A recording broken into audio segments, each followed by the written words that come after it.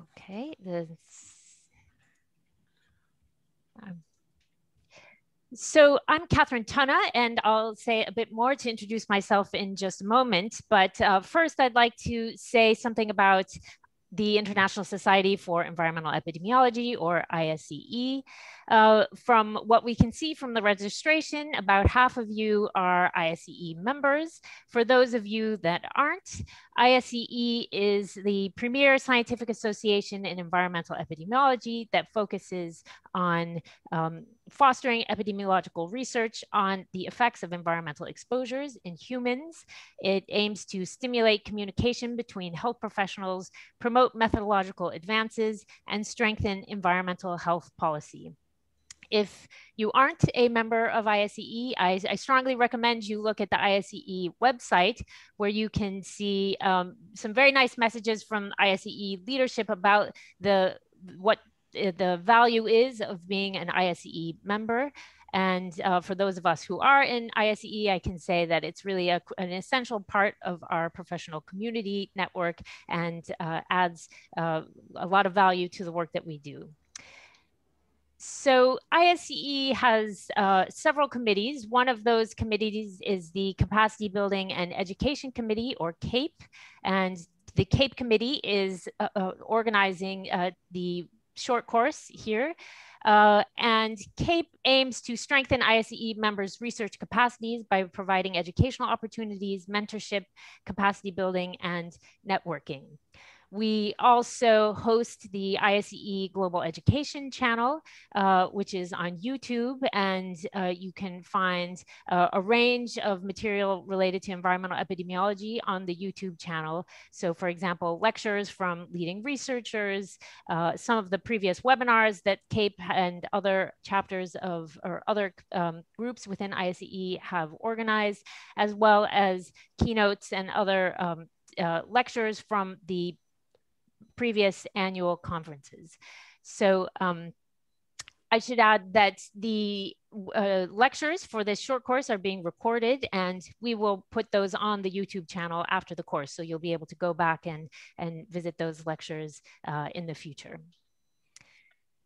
So the organizers of this short course are myself. I am the ISEE CAPE chair, Manolis Kogevinas, who is the former president of ISEE, Alistair Woodward, who has served as an ISEE counselor, and Ariana Moreno, who has helped been an immense help in organizing the course and with the logistics.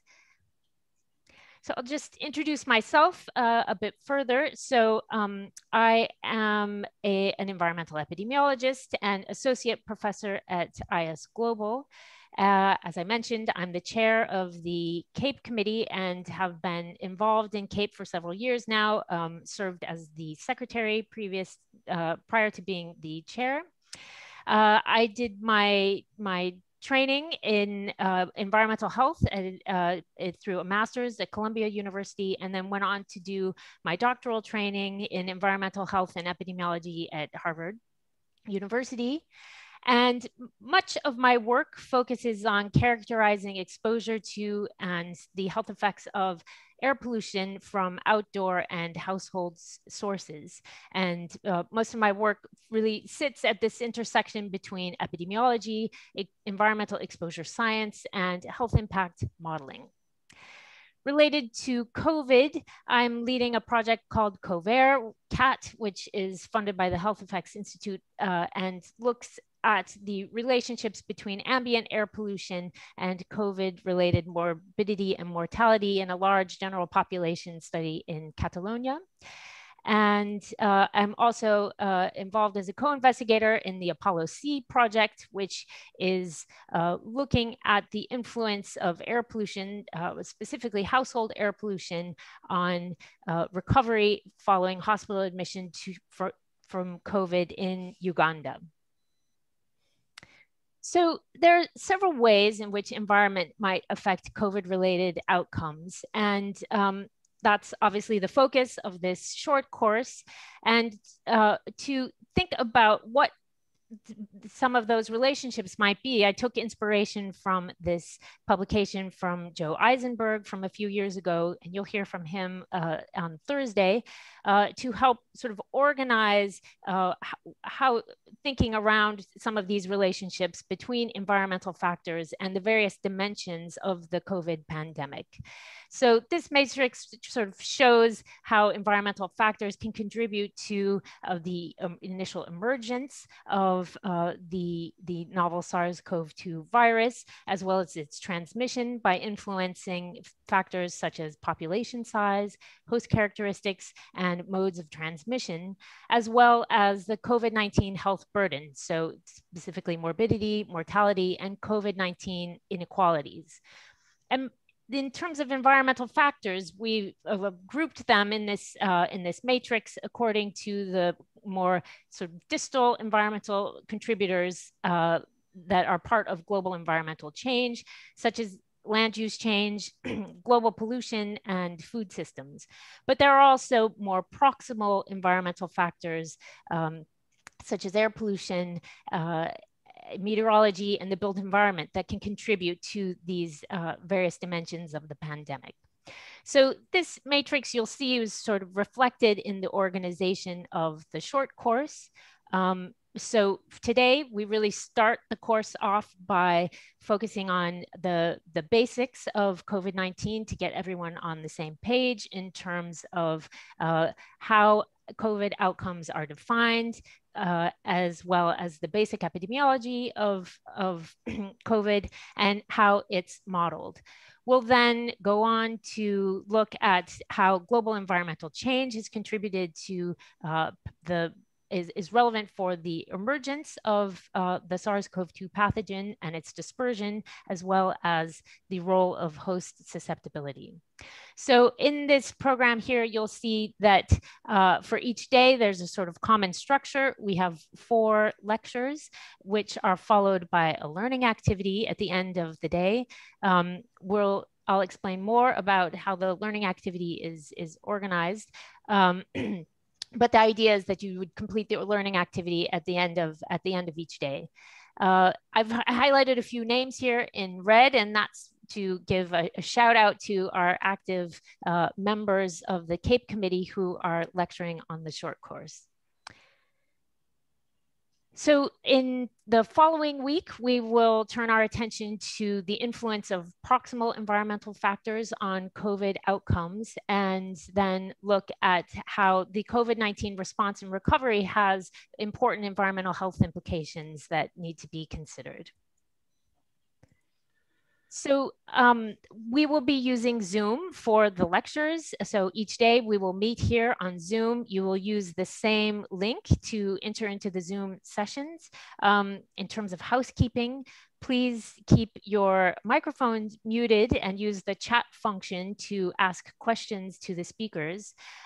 Depending on which link you used to get into Zoom, you might be showing up with your own name or with one of the names of the organizers.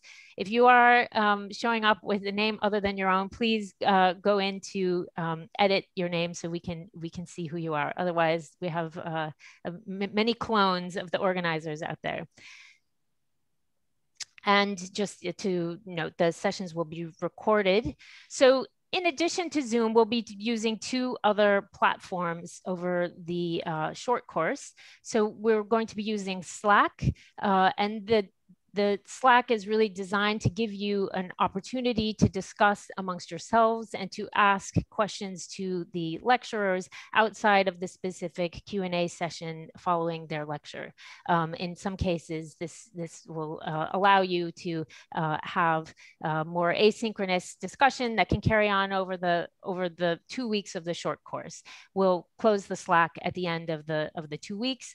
But for each of the lectures, you'll see in the Slack a specific channel. So you can present your discussion topic or question in that specific channel. And the final platform that we'll be using is Moodle. And we're using Moodle really for the learning activities. So at the end of each day, we'll ask you to go from Zoom to Moodle, and you'll find the learning activity there organized in the days of the short course, so days 1 through 4. And the idea is that you complete the learning activities straight away after the lectures. We will keep the learning activities open for 24 hours, but please do get to them in those 24 hours, or you'll find that they're closed. And there are also some suggesting reading materials available for each day on the Moodle. So I know it's 3 platforms. It's a bit much to manage, but it gives us a lot of flexibility to present the lectures, but also have this more dynamic opportunity for discussion through Slack and conduct the learning activities. So if you've completed the lectures and the learning activities, you will receive a certificate of participation at the end of the short course from ISEE. And I would like to just give you an overview of who the participants are. This is a few days old, so I think we have more participants than this now, but overall there's, let's say, about 130 participants. A little bit under 50% are ISEE members, and most participants are researchers. And we have very nice geographic distribution among the participants. You can see there's a lot of representation from the US, from Spain, also Ghana, but quite diverse in terms of global regions that are represented here, which is great to see. So I will pass over to Manolis Kogevinas to say a bit more about the motivation of the course. And before we do that, there'll be a short poll just to get a better idea of the participants, your backgrounds and interests. And we'll have a Q&A after Manolis's presentation. So if there are any questions about the course organization or the specific platforms, we can cover that in the Q&A. So Ariadna, onto the poll. I will go ahead and stop sharing my screen. Okay.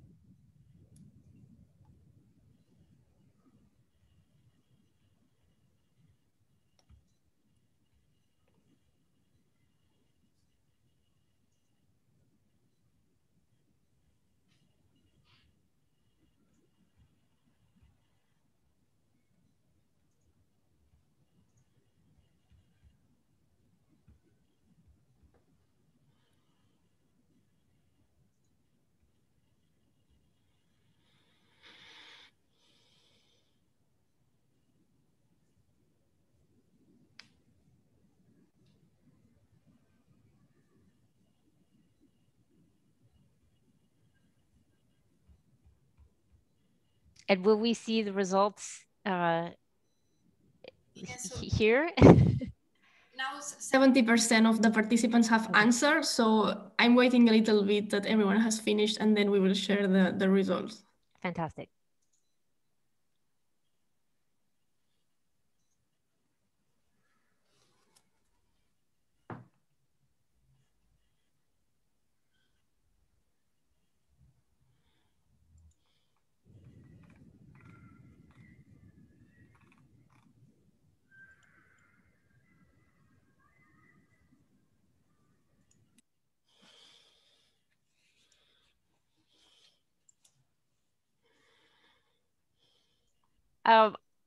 Perhaps I was speaking a bit quickly. I'm sorry for that. I do see in the chat there's a request for the speakers to speak a little bit more slowly. So we will try and do that.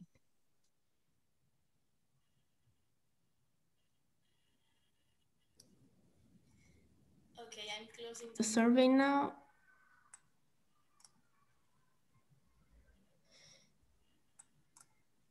And you can see now the results.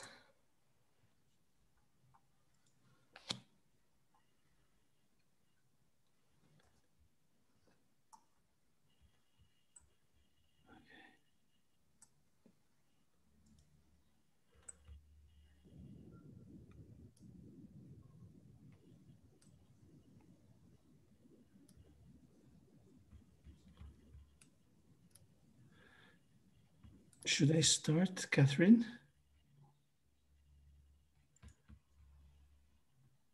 Yes? Sure. Yes, go ahead. So, and you can see my screen. So I'll follow up from Cathryn. Hi, everybody. Cathryn mentioned why we are doing a course on COVID-19. And this very first talk is introductory on COVID-19 and environment, infections and environment. I'm working with Cathryn at ISGlobal. I originally graduated in Athens in Greece and did my training in epidemiology in London. And then I worked at the International Agency for Research on Cancer. And then it's about more than 20 years that I moved to Barcelona, kept my connections in Greece, and mostly working on environment, occupation, and genetic factors in relation to non-communicable diseases. But I have done had done some work on infections. And as many of us in this course, given this enormous crisis that we have been living since a year now, we have moved into research also into COVID, and I'm coordinating a big population cohort study in Catalonia. And some years ago, I was the president of the ISEE. This is ISGlobal. Epidemiology is here in the first floor. Most of the center are labs, and that's in the center of Barcelona. And that's me preparing the course. No, it's a joke. You don't prepare the course in the, I would like to prepare the course there lying down, but I didn't do that. Pandemics we always had. The first big registered pandemic is the Antonine pandemic, Roman Empire, starting in the Middle East. And we had quite a few deaths, actually. Possibly it was smallpox or measles, we don't know. And then we had the Justinian pandemic at Constantinople from the Byzantine Empire, again with many millions of deaths. And then we entered into the series of plagues that were occurred in different years, and this had a tremendous toll for the population. So you would have, 50% of some of the regions losing their population. In recent years, the most well-known and the most important was the Spanish flu about 100 years ago. It's called Spanish flu, but it didn't originate in Spain. It originated somewhere in France, Germany, and but it was the First World War, and so for various reasons it was called the Spanish flu. With we don't know exactly how many people died, between 10 and 100 million, perhaps 50 million. And then in recent years we have obviously HIV, and then a number of smaller pandemics, or epidemics, and then we had COVID, that in a way was an announced pandemic. We didn't know that it would be COVID. We didn't know when it would happen, which virus would cause it, but we knew it would happen. And now we are with 3 million deaths at this point in time. So let's talk with these very elaborate slides now about the relation between infections, non-communicable diseases, and the environment. We have the global environment and the local environment, and obviously the global environment affects the local environment. We have all the, for example, extreme events that are due to the climate change but affect local communities. And obviously we have the other way around, local environment defining the global environment. Both types of environments affects infections and NCDs. Infections affect NCDs. We knew that beforehand, Epstein-Barr with a number of lymphomas, or papillomavirus and cervical cancer, or COVID now with a long COVID. And NCDs affect infections. And again, an obvious recent example is obesity affecting COVID. And there are also interactions that the environment, exposure to some chemicals affecting susceptibility to infections or NCDs. And these are areas that in environmental epidemiology, we had not evaluated very much.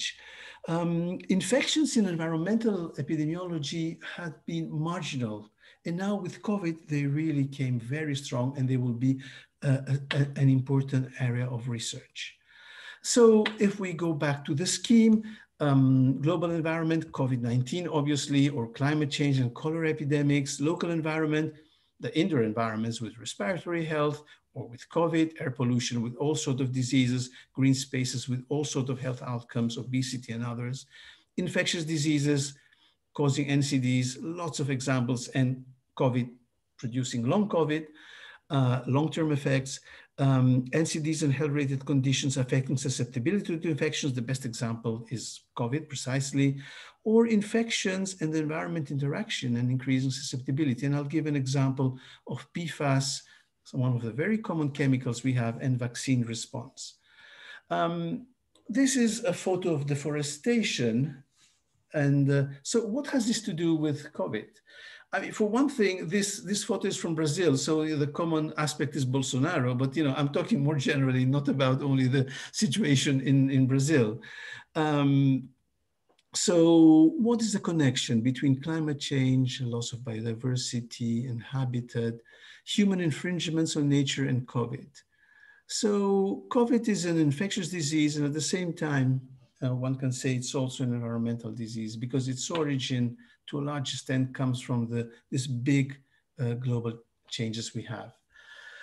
If we have a wider view on the new diseases we have, the new infectious diseases, Ebola, Zika, the Nipah encephalitis, and some of the pandemics, many of them, most of them are zoonotic. They have come up from animals to humans. This have always happened. We always had transmission from animals to humans, but then it stopped there. Humans did not transmit it to other humans, or it was local, and again, it stopped there. We have, and these are estimations, about 1.7 million undetected viruses in mammals and birds, and of them, again, a rough estimation, many hundreds of thousands could potentially infect humans. So the potential for an epidemic is there. And we have some important reservoirs of pathogens, bats, rodents, humans, birds. So we have a situation that was always there. We had the zoonotic reservoir, diversity of microbes in nature in an area.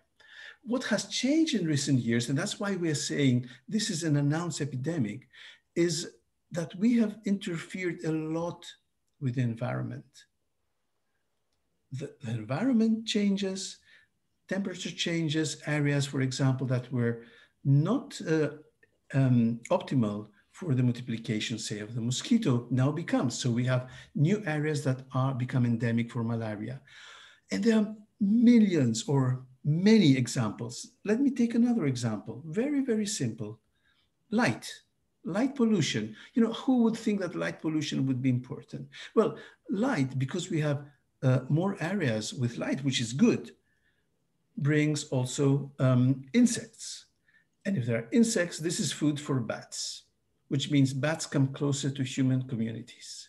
So there are lots of ways that all these changes we have had these last 50, 100 years have affected the environment and have helped to produce more epidemics. And obviously what is a major factor is the frequency of human and pet contact with natural reservoirs.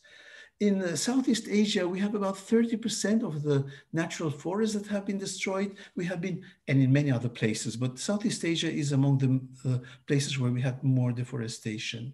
So we are coming in contact with reservoirs that before we were not in contact, which means new possibilities for transmission. You put us together with international mobility. You can go from Wuhan to Milan in Italy in a few hours. You don't have to wait 20 years.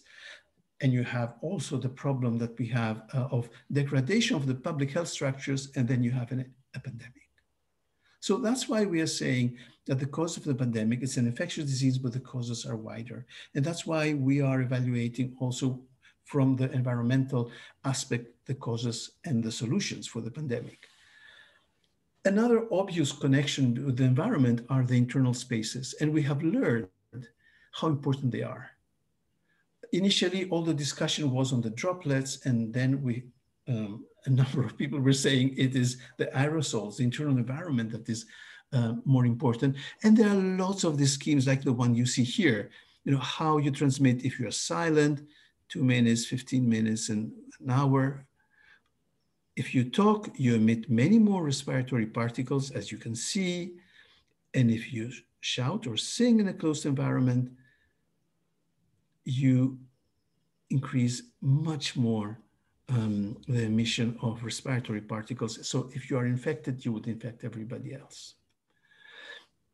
The other connection that we have, there are many connections between environment, COVID, and diseases.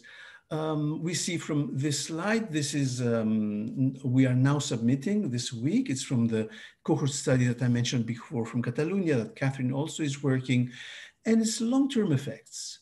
How did the response to the COVID affect long-term, the lockdown? And in this study where we have about 10,000 people, we have looked at various factors and mental health outcome, severe depression, severe anxiety, and this is a major outcome. And I'm putting just some factors. We have looked very carefully on household conditions, interpersonal conflicts, obviously very important, increased risk for severe depression and severe anxiety for families that have strong conflicts and have no solutions because that was the lockdown. Financial strain, huge problem because of the economic crisis that comes with COVID, again, affecting people with depression and anxiety. But I'm gonna comment on the wider environment. These are effects of the lockdown, but we have a number of other effects. So proximity or access to outdoor spaces, important. And it's nearly obvious. You have a family living in a small flat with no access to outdoor spaces. You have outdoor spaces. This obviously is important to prevent well-being, to promote well-being. Noise. Why is noise important? Well, because we are all day in-house. So before you were many hours outside and you didn't even hear. Now everybody's inside, so it becomes much more important. So a number of wider environmental issues may have, that we didn't suspect before, may have an increased effect on a number of outcomes like mental health, not necessarily infection. And here is one of the other examples that I mentioned before, which is an area that we have not worked well in environmental epidemiology, but we have to. The COVID tells us that we have to look much more carefully on the interactions between chemical and infections. So this is a very nice study by Philippe Grandjean on PFAS and response to vaccine levels. And so they had an analysis of the maternal levels, and also of the children's levels in different ages and the responses to tetanus and diphtheria. And you can see that people who have exposure, the higher levels of exposure to these chemicals that are really very common in the environment, are related to a lower capacity to develop sufficient antibody levels. The antibody levels are sufficient, but a lower actually levels of antibodies in the children that have exposure to PFAS, which is very interesting, but we have very few of these studies. So environmental epidemiology, just to give a wider view, has made huge contributions for preventing disease and promoting health. We started many years ago with looking at extreme events, and then we moved to widespread population exposures. So we did, that's some of the studies that really defined environmental epi. December 1952, London fog, you couldn't see in 20 meters distance. Or Minamata, mercury in Japan, where the mothers were exposed, nothing big happened to them, but then their kids got exposed and they did these tremendous syndromes. And here you see this very, very famous photo by Smith. And following these evaluation of extreme events, we obviously still have lots of extreme events. We moved to lower level exposures that are widespread. And I'm putting this slide, this historical study. This was published in 1992, and I'm putting this because it is actually the big first study that brings forward the issue of endocrine disruption. And they published this study. There's lots of methodological issues with this study, but it's important historically, showing that there's a decrease on sperm quality, and they postulated that this is due to environmental chemicals that have an hormonal action. We're interested on non-clinical disease. We know in environmental epidemiology, and this also applies to our studies on COVID, that one thing is clinical disease, but we are interested on what happens in the population as such. This is a little girl from studies we did in the south of Barcelona. Now she's an adolescent, and we are interested, and she's okay, but she has been exposed to POPs, to hexachlorobenzene and PCBs, and maybe she has lost some of her capacity. This is not a clinical case, but we are interested in what happens in the population more generally. And we are interested on inequalities in health. And this is crucial also for COVID. Take indoor air pollution, extremely important factor for health. If we look globally, indoor air pollution is distributed in a very unequal way, obviously affecting low-income countries much more. So we're interested on local and global inequalities. So environmental epidemiology, we started with extreme events, we went to widespread exposures, and now we have new challenges and new opportunities. We have the whole issue of global climate change. We have the huge issue of cities. They are growing enormously. The expectation, for example, for 2100 is Lagos will have 80 million people. So how do you manage this? And widespread pollution, which is a huge issue. And now we found out that we have a huge issue with the infectious diseases in relation also to the environment, COVID-19 pandemic. On the same time, we are developing new methods and tools, sensors, satellites, data science capacity, and we managed to address complexity. And this is extremely important if we deal with COVID. You can say COVID is just SARS-CoV-2 COVID, and it's not like that. And during the course, we'll talk about all this, as they call it, syndemic. We have the SARS-CoV-2 affecting COVID, but then you have other factors, NCDs, you have health-related practices, you have social and community networks, you have social determinants, and wider political aspects. And this is the same scheme as what Cathryn showed by Joe Eisenberg, put in another way, so I'll skip it. So in front of this global crisis, what would be your attitude? You can fight against the world if you want. This is by Sompe. I mean, that's what anti-vaxxers are doing. Not good. You can resign. The picture is pretty bleak, gentlemen. The world climates are changing, the mammals are taking over, and we all have a brain about the size of a walnut. So you can resign, that's not good. You can become a cynic. That's from the previous one with Larson, and this is from El Roto Spanish. This is you become a cynic, just care about yourself. We sell bombs and then welcome the orphans. Fair trade, says this businessman. Or you can do the ISEE course. I'm joking. But basically, what we want to do is to respond to this global crisis using our strengths, which is knowledge and public health action. And that's what we want to achieve with the course. And I'll stop here. Fantastic. Thanks so much, Manolis. I'm looking at the chat and I see a lot of questions about how to get into Moodle. Ariana, do you want to comment on what people should be doing to find their link to Moodle? Yes, so maybe you can search it for the subject Education and Training, ISGlobal new user account. So instead of Moodle, you can write this and you can try to find the email. If you cannot find it, please write it to me because I'm trying to fix it right now. So just let me know if you can find this email. Thank you. And for those of you who missed it, please do make sure that your name is showing up in your user. If you came in through another link, you will show up with one of the organizers' names. But we'd like to see who you are as well. Are there any other questions? We have just a few minutes before we move on to the next talk from Neil Pearce. But we can take some more questions about either the course logistics, organization, or the content.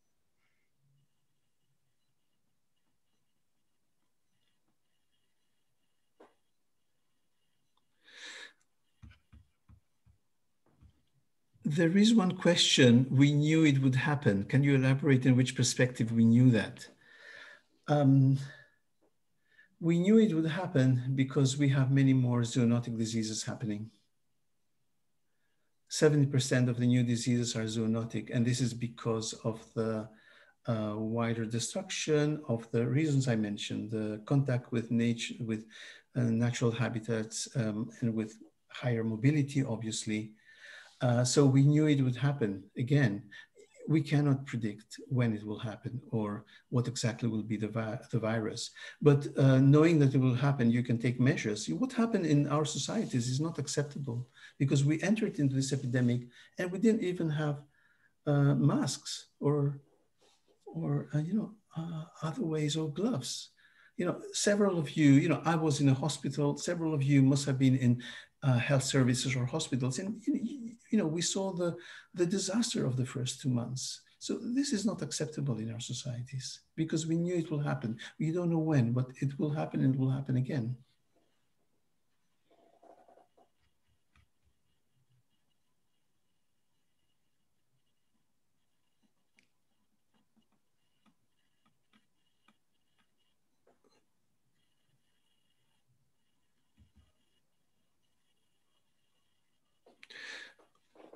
70%, there's a question when we are saying 70% of new diseases, do we mean all diseases or infectious diseases? It's all diseases, basically. I mean, the new diseases are infectious diseases, basically. So it is nearly the same. So we do have new diseases in the last 50 years, and most of them are infectious and most of them are zoonotic.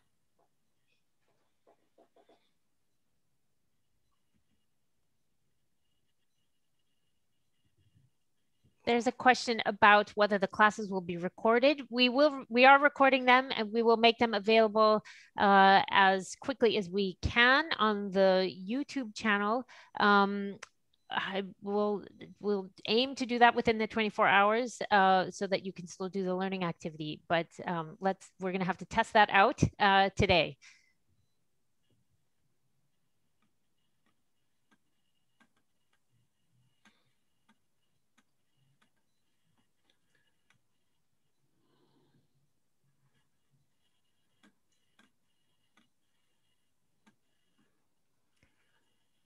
So unless there are any other burning questions, I would suggest we move on to Neil. Hi.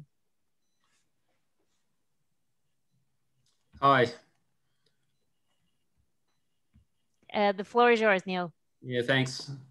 So I'll just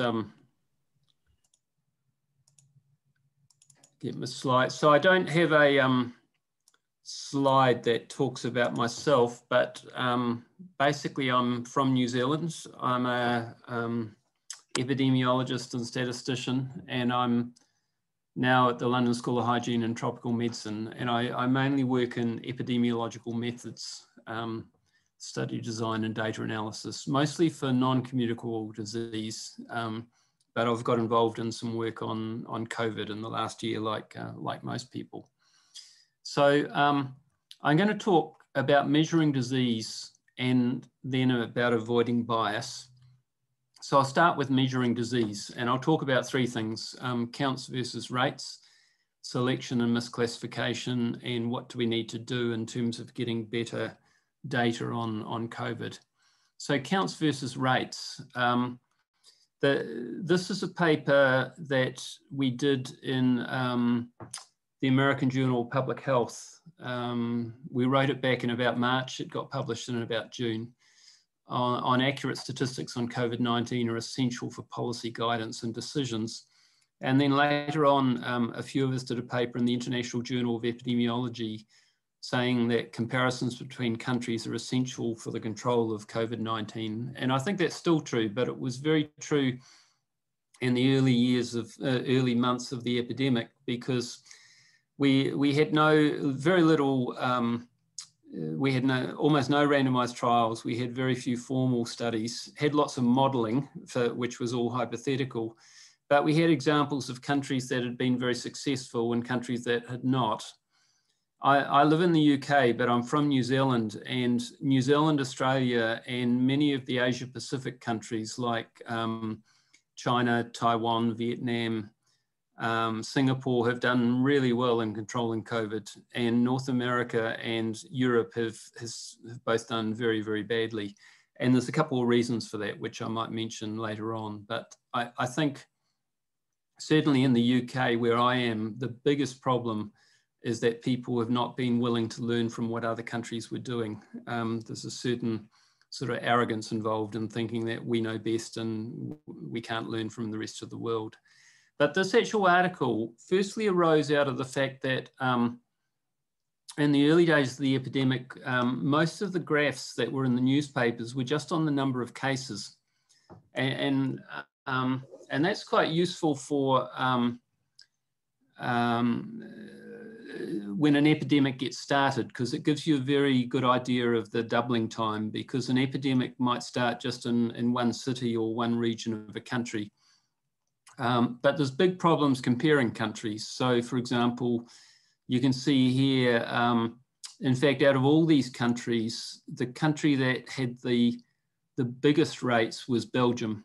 But Belgium is a small population. So in terms of actual number of cases, it did not look very important. And other countries like Italy looked more important, but Belgium has always been one of the highest. I won't talk much about interpreting these graphs apart from that, but I would note that I downloaded this graph on the 12th of March, 2020. It was my last day in the office.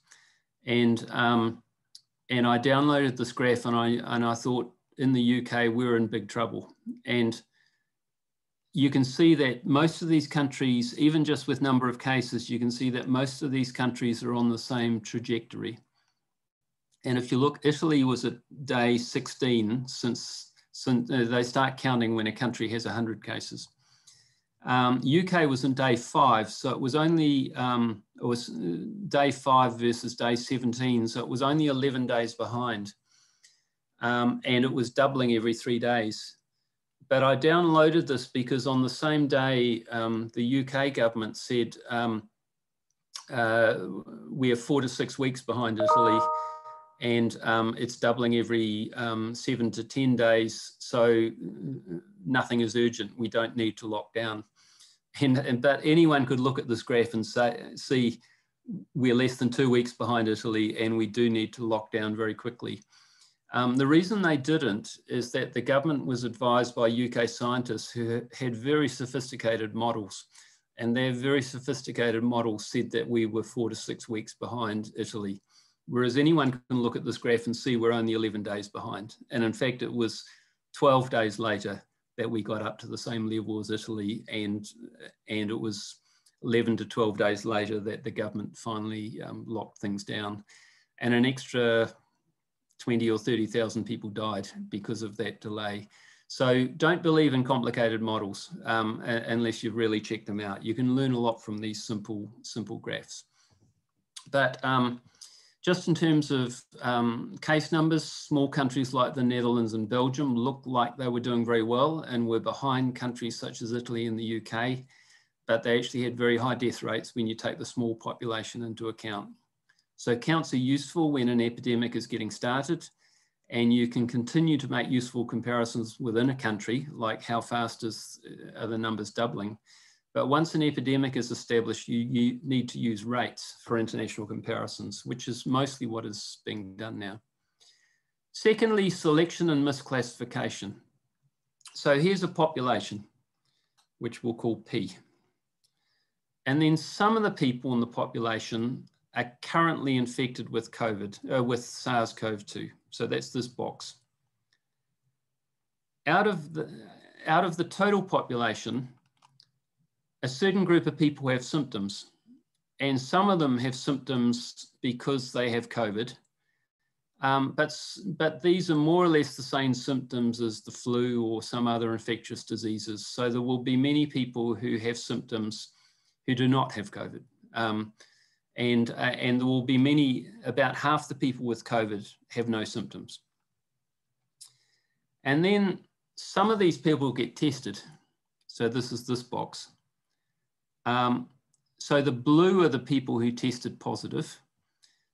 This group here are the true positives. They've got COVID and they tested positives.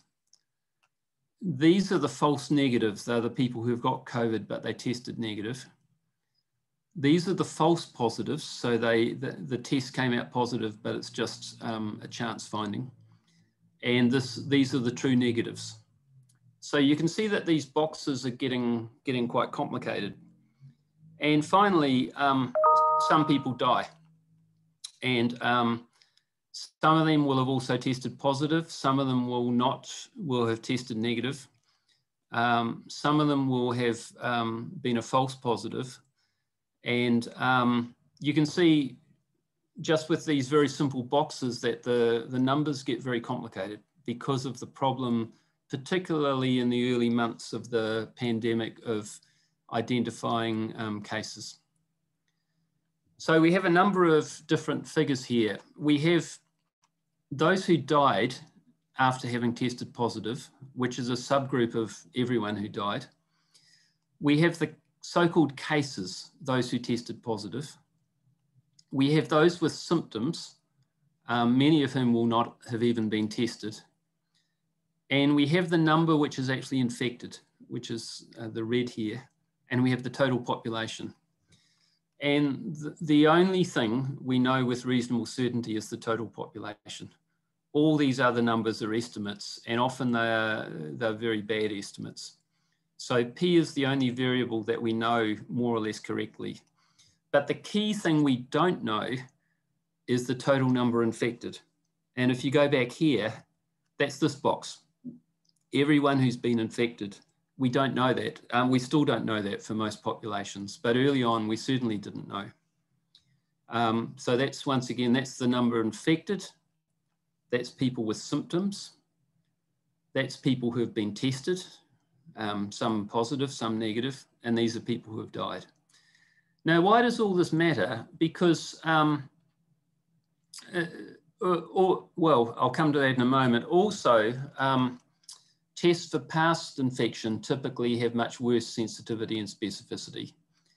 And a problem with most of the tests that are on the market, and this was true early on, but it's still true, is that typically what they do is get a new test and they get a group of people who clearly have COVID, like people who have been hospitalized. And then they get people who are clearly healthy and don't have COVID, and they test them at both groups. And you always find a good separation between the groups. But if you use these tests in the general population, where many people have mild disease or they don't have symptoms, these tests don't work so well. So it's been a problem all along that the tests look very good in trials, but they don't work so well out in the community when we use them out in the field. So these are the statistics we'd like to know. We'd like to know the attack rate, which is the total number of cases per population. So that's sort of what gets reported now in terms of how many cases per 100,000 people per day. But that's the incidence, that's the new cases divided by the total population. And the incidence is what's very hard to estimate. Then we have the case fatality rate, which is the test positive deaths divided by the total number of people who have test positive. We have the infection fatality rate, which is the test positive deaths divided by the total number of people infected. And then we have the population fatality rate, which is just COVID deaths per total population. And all of these statistics are important, but the key thing that's important and was missing early on and is still not known for most countries is the infection fatality rate, because we don't know how many people in total or what proportion of the population have been infected. And this is important. Here's an example early on in the pandemic. In the first couple of months, London, where I live, about 1 in every 1,000 people died in the first month or two of the pandemic, and it was the same in New York. So the minimum that the infection fatality rate could be would be 0.1%, because if everyone got infected and 0.1% had died, then that would be the infection fatality rate, 0.1%. But the problem is we didn't know how many people had been infected. Was it 100% of the population? Was it 3%? Was it 10%? And you get a completely different answer for the infection fatality rate depending on what you think the total number infected is. And to take one example, if 0.1% of the population has died and 3% of the population has been infected, then 0.1 divided by 3%, so that's 0.1 divided by 3, and you multiply that by 100 and you get an infection fatality rate of 3.3%. On the other one hand, if you know that 0.1% has died and everyone has been infected, the infection fatality rate is 0.1%.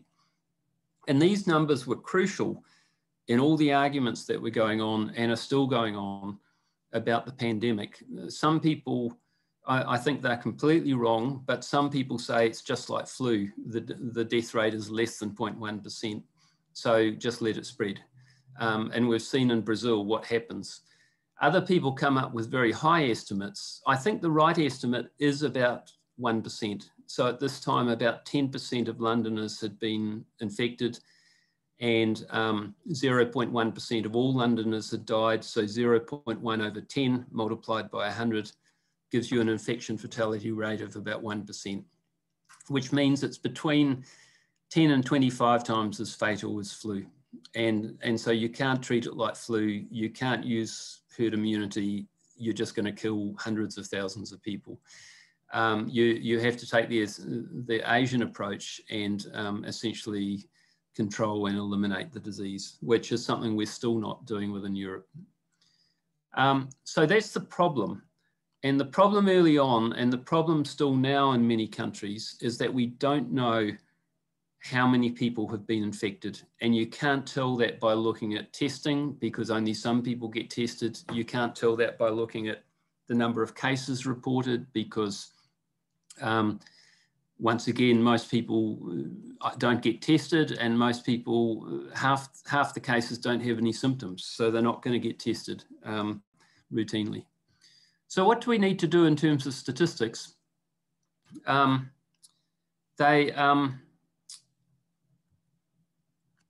problem is that we don't have the basic information needed to build reliable forecasts. Doesn't mean we shouldn't make decisions, but we could make better decisions, or at least understand the options better if we had better data. And the key thing we don't know is the proportion in the population that has been infected. Key problems with current statistics. Once again, this was early on, but it's still true now. Some of this is still true now. Many published graphs just use the number of deaths in each country. Most testing is done in people with symptoms, so it does not estimate the true population attack rate. Most population surveys are not done randomly, and the tests themselves have mostly not been validated in the field. So what we need to do is firstly use rates rather than counts, which most people are doing now. But the main thing, every country in the world should be carrying out general population surveys, choosing people at random and testing them, whether they have symptoms or they don't have symptoms. So we need repeated representative sampling of the general population. More generally, I think this is true for infectious disease and non-communicable disease. A lot of people think that things like global burden of disease will means we don't have to do population surveillance anymore. That works for things like that we have good statistics for, like mortality. But if you have a new disease coming along like COVID, or if you have diseases that are non-fatal like asthma, which is an area I've done a lot of work in, you can't rely on official statistics and you can't rely on global burden of disease. You have to do routine surveys. And these need to be done in every country in the world every few years, and you need to have the whole survey system set up so that if something like COVID comes along, you can start doing surveys quickly. So that's about problems with estimating COVID. And I'll give one example of one approach to avoiding bias. And this is a study we published, a paper we published in epidemiology on the test negative design, which has in the past mainly been used to look at vaccine effectiveness, but can also be used for diseases such as COVID. So if you go back to this figure, suppose you do a case control study and not everyone is being tested, you have no general population surveys. Then the problem is, if you get the cases, they're the people in the blue box who are the people who have been tested. And almost all of them will have been tested because they had some symptoms. And then if you choose a general population control group, it's just people chosen at random from the biggest box, then most of those have not got symptoms. And they will also be different in other ways because we don't test people at random. We test people often because they're in an occupation where they need to be tested, like healthcare workers, or they're just people who are health seeking. They like to be tested, they're nervous, so they will drive, they have a car, or they have access to public transport, they will drive and get tested, and other people will not get tested. So if you compare people who test positive with controls drawn from the general population, you get a big bias. Because the test positive cases are a self-selected group, they've got symptoms, they're motivated to get tested, they have the opportunity to get tested. So if we compare the test positives with a random sample with the general population, there will be selection bias. So controls would be a random sample of the general population, but the cases would be a non-random subgroup of all cases from the general population. They're just the ones who happen to get tested for some reason or another. So one solution to that is the test negative design. So we just look at those who got tested and we compare those who test positive, who are the cases, with those who test negative, who are the controls. And this design has mainly been used to date to study vaccine effectiveness, but it can be used for COVID-19. Both groups will either be in the same occupation or will both have symptoms, so they will have gone through a similar selection process, and information can be obtained relatively easily and quickly for both cases and controls. And to give you one example of the bias, early on in the epidemic, the death rate in healthcare workers, in fact, once PPE became available, you know, early on there were about 900 deaths in healthcare workers in the UK. It was very serious. But once PPE became available, the death rate in healthcare workers is actually very low. And being in an intensive care unit is one of the safest places to be because they have proper protection. But so the relative risk for death for a healthcare worker for COVID after the first month or two was maybe between 1 and 1.5 times. It was elevated, but not very much. But at the same time, people looked in UK Biobank and found that the relative risk for testing positive for a healthcare worker compared to the rest of the UK Biobank participants was about 7 times. And that was entirely because they were being tested more often, and other people were, almost entirely, and other people were not being tested. So this is the test negative design. We compare those who test positive with those who test negative. And the assumption is that any selection pressures like health-seeking behaviour and having a car will be approximately equally strong for the test positives and test negatives. And like I said, it's been used before for studies of vaccine effectiveness, but it can work very well for COVID. One qualification is that the test negatives will probably have been tested because they have symptoms. So they've probably got some other respiratory infection. So if you have a factor that increases the risk of both COVID-19 and other respiratory infections, then you won't find a difference between the two groups. Whereas if a factor increases the risk of COVID-19 but not other respiratory infections, then you will find it is more common in the test positive group. So if you want to look at the paper we've done, we do suggest adding some additional general population controls and they don't have to be sampled at random from the general population. Our suggestion in the UK initially was that if someone comes to a testing centre and tests positive, the control could be the person who drove them to the testing centre. As long as they don't have COVID, it's okay for a control. So there's a number of issues that are a little bit more complicated than what I've presented here. But the basic idea is that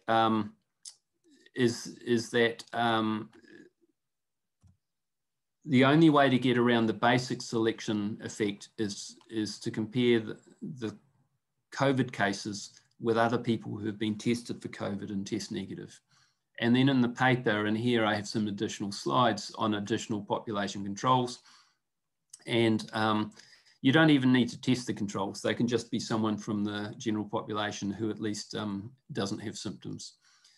The match control could be the accompanying person, or they could be chosen from electronic health records like general practitioner records. And it will work provided that we assume that the selection processes are similar for the cases and the match controls. So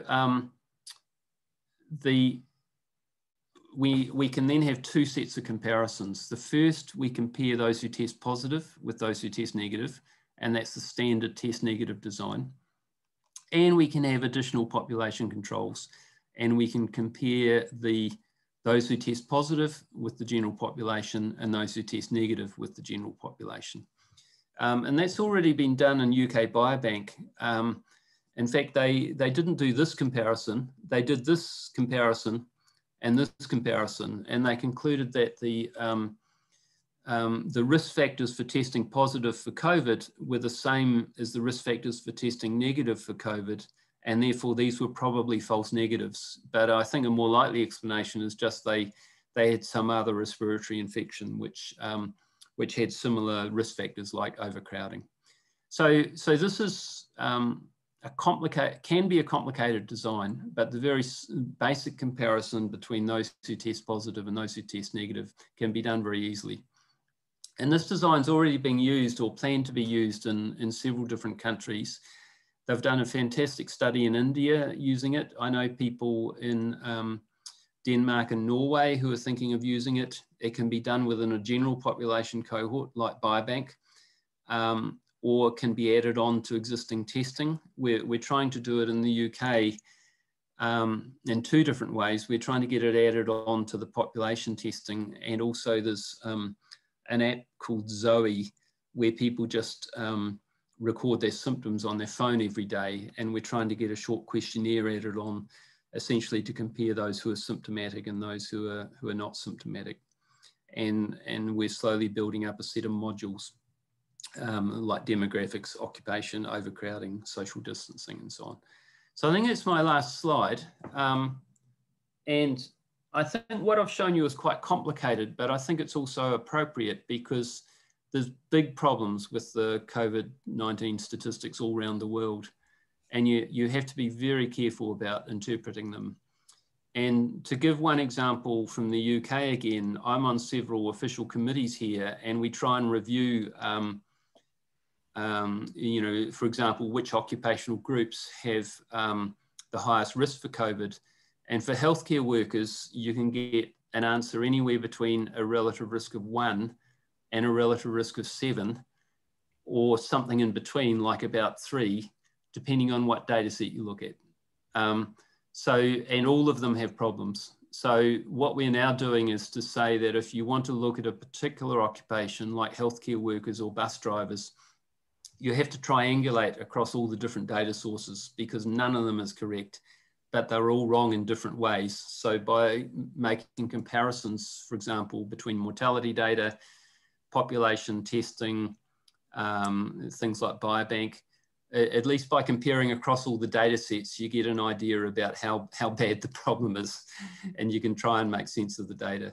But just to finish, I think we had many failures with COVID, particularly in Europe and North America, and they were failures of pandemic preparedness. They were failures of testing. They were failures of not locking down properly and not quarantining. But the other failure was not doing proper population surveillance. And I think one of the things we need to learn from this pandemic is that we need to have regular systems of population surveillance set up. Doesn't mean we have to do a survey every year, but we need to have them established so that when something like COVID comes along, we can go out and do population surveys straight away so that we can get the information we need to try and decide what to do. Okay, thank you. I think we have 15 minutes for a question and answer. Neil, there is a question by Rehnuma. What kind of the analysis you have performed to show in this box? That was the initial slide. But I think it was just arbitrary, I guess, more or less. Yeah, it's the thing that you mean, the initial boxes could be anything. Could be a cohort study, could be a case. I'm assuming you're looking at a population at one point in time. So it's essentially a cross-sectional study, but it could be comparing cases and controls or cases with the whole population.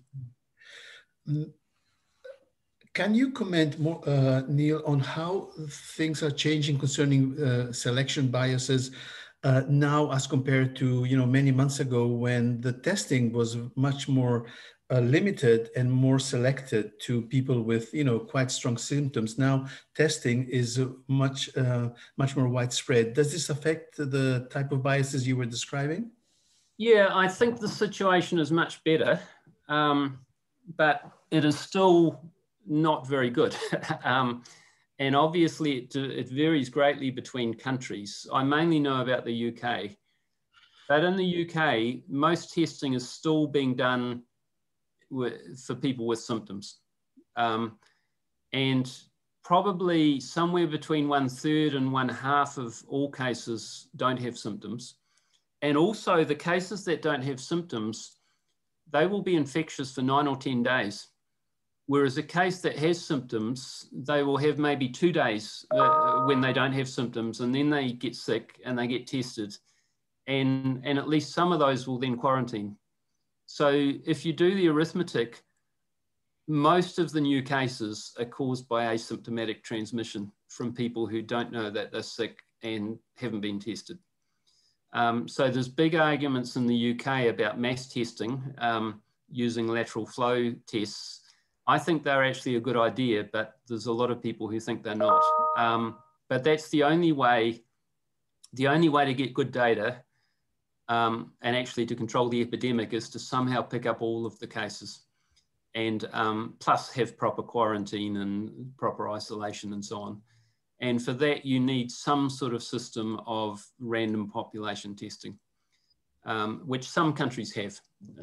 But the UK, it's still mostly people who have symptoms that get tested, unless they're being tested for a particular job. For example, if I go into the university, I haven't been for a while, but I think if I go in now, you go and have a lateral flow test.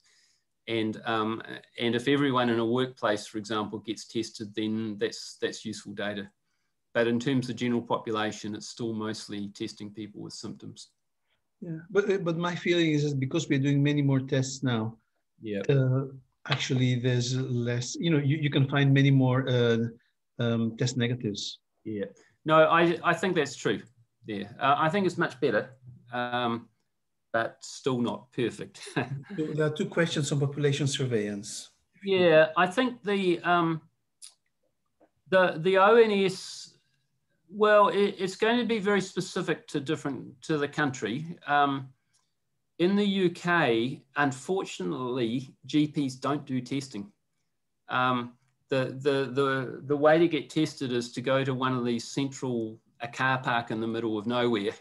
And it's done by private contractors, and it's a disaster. But a lot of other countries, you can't go to your GP and ask for a COVID test. It may have changed recently, but up till now, you couldn't do that. It was all done by private contractors. So in terms of random population testing, there's big problems here. You're correct that the ONS, the Office for National Statistics, are doing a random population survey, and I'm actually a participant in that. I got tested on Saturday for that. And that's a good survey, I think. And there's one other survey that's similar. The question about, does any country using the occupations to define the distribution of tests or vaccines? Very important question. It's something I'm involved a little bit in here in arguing about. I know some countries, well, most countries are testing healthcare workers and care home workers, vaccinating them first or in the first group. So most countries are doing that, but there's a big question is, should you then vaccinate people who are like teachers or bus drivers or supermarket workers ahead of other people the same age? And there's big arguments about it. I'll give you my opinion. Firstly, it depends if you're vaccinating to stop deaths or you're vaccinating to prevent infection. And of course, ultimately you want to do both, but it depends which order you do them in is quite important. There's actually an argument for vaccinating young people first because they cause most of the infections. But the UK and most countries has said the priority is to vaccinate people to reduce the number of deaths. And it's actually been very effective. It's the only good thing they've done here. So they've done it by age and then health and social care workers and people with serious comorbidities. And they've just today announced they've covered half the country, which is everyone over 50 and anyone under 50 with a serious comorbidity. But now there's a big argument about the teachers. Now, by far the strongest risk factor for death is age. The second strongest one is being male. Males are effectively 5 years older than the equivalent, a female of the same age in terms of their COVID risk. The other equal second is a comorbidity. So if you've got something like diabetes, it's like being 5 years older in terms of your risk of death. But apart from that, the occupational risks are not very great, maybe 1.5 times. So for example, if you have a 30-year-old female teacher, they have about the same risk of death as a female who's not a teacher, who's 35, who's 5 years older, or the same risk of death as a male who's not a teacher, who's the same age. So a 30-year-old person who's working with the public has about the same risk as a male who's sitting at home and has no contact with the public. So are you really going to vaccinate a 30-year-old female teacher ahead of a 50-year-old male who probably has 10 times the risk of death? So I think most countries have decided not to vaccinate by occupation because actually it doesn't make sense in terms of preventing deaths. And it also creates a big mess because everyone claims they're a teacher, you know, they're a yoga teacher, or that I'm teaching epidemiology on this course, so should I get vaccinated first? If you do it by risk, you're going to do it by age, by comorbidity, and you would also do it by gender, but no one wants to do that. So, sorry, that was a long answer. The self-test, the sensitivity and specificity, if you're doing a PCR test, the PCR test works fantastically well, provided you swab the back of the throat right.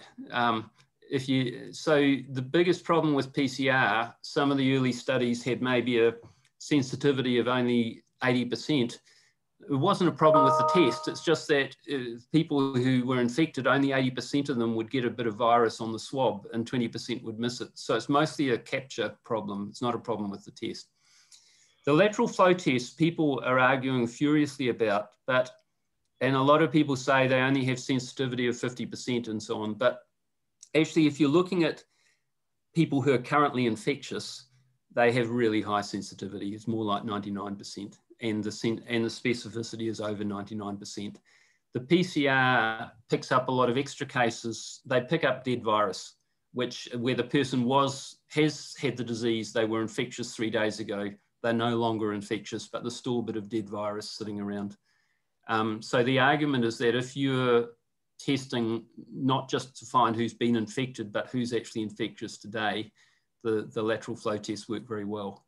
It's still a problem if you test 50 million people each day and the prevalence is very low. You're still going to get a lot of false positives, but you get the same with PCR. Cathryn published very recently a review on this, and they were saying that in the general population, not necessarily the people at the peak of their infectious phase, the best test would be 80% sensitivity. And very, very high specificity, obviously. Yeah. But, it depends, it's a matter of days. You can get it up or down. But there are many that are, in fact, not all of them were even 80%. There are a few that were not good quality because they have been tested in people with very high viral load, actually. Yeah. Not in the general population. And actually the lateral flow, the thing in its favor is that if you test everyone twice a week, if you miss them on the first test, you're going to pick them up on the second one. So you may have a problem of false positives, but the sensitivity is very good if you're just repeatedly testing people. Because that would be, if it's 80%, it would be 0.8 plus 0.2 times 0.8, I guess. Yeah. But assuming that you're going to assume the tests are independent, but it'll be something close to that. Yeah. Yep. Which is better? Should we vaccinate to prevent death or should we vaccinate to prevent transmission? There's an ethical argument, but also there's a practical argument in the sense that if we're assuming that 6 months from now, everyone will have been vaccinated, what's the order we can do it in so that at the end, everyone's got covered and we have the minimum number of deaths and the minimum number of cases of long COVID? Most people I know argue that you will get the best result by vaccinating to prevent death. But there is an argument about it because initially in the UK, the vaccination's the only thing they've done well, but it worked very quickly. The deaths just came down really fast, but the number of cases was still occurring because these were people in old people's homes who were at risk but actually weren't infecting anyone else, whereas young people were infecting each other but not dying. So you can make a case to actually vaccinate the most infectious people first. But most people I know who have done the arithmetic say you're better to focus on preventing deaths. And of course, in the long run, you want everyone to be vaccinated. It's just what the priority are. How do we truly know how many infections there are in the population? Do sentinel populations have to be tested at frequent intervals to understand changes and relate to deaths? Are there currently such efforts? Well, I think that's sort of happening certainly in the UK with things like the ONS survey, because they are now being linked to hospitalizations and deaths. You just need large random population surveys that are linked up to hospitalizations and deaths, and that is being done.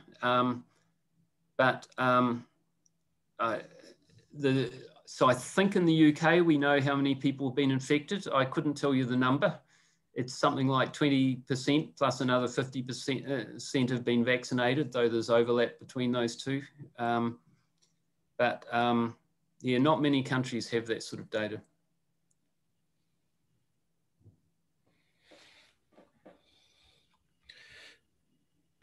Okay, we have 2 more minutes. Any last question?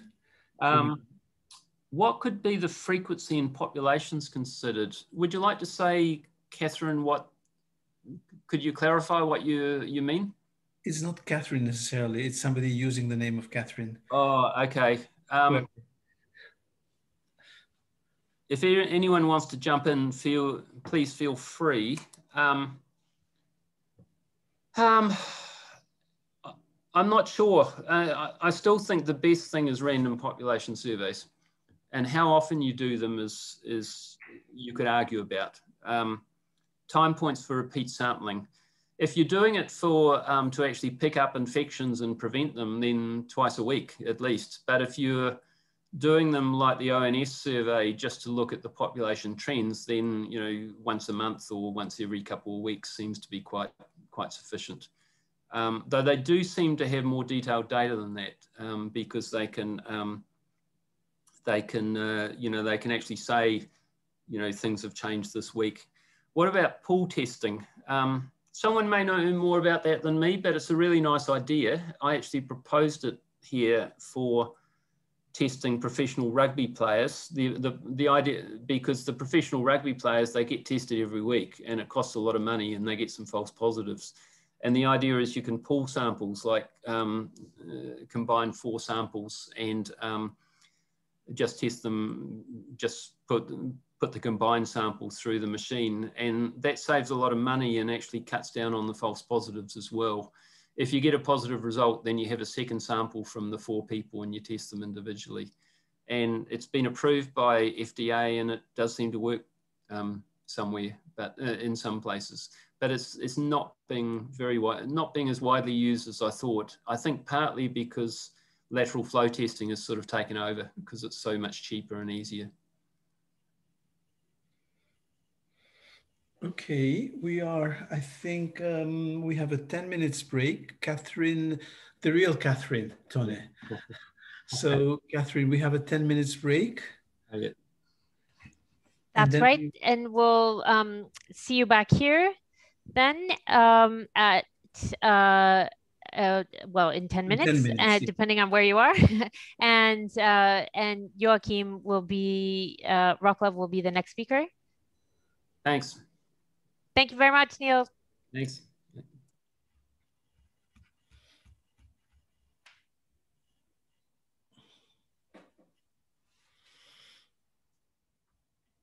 Okay.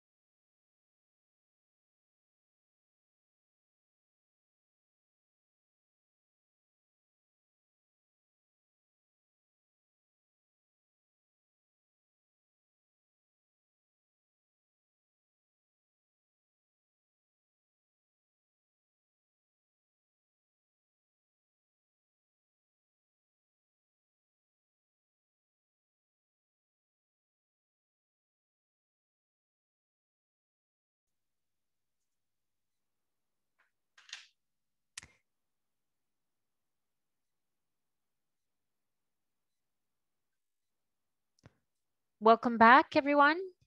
And I suggest we get started with the next presentation. Joacim, the floor is yours, and I leave it to you to present yourself. Thank you, Cathryn. So I'm going to share my screen first of all. Get it started. So I'm going to talk about SIR models, which have been very much used in the pandemic to understand patterns and also to make forecasts and scenarios to look at potential impacts of, for example, vaccines, as was discussed just now.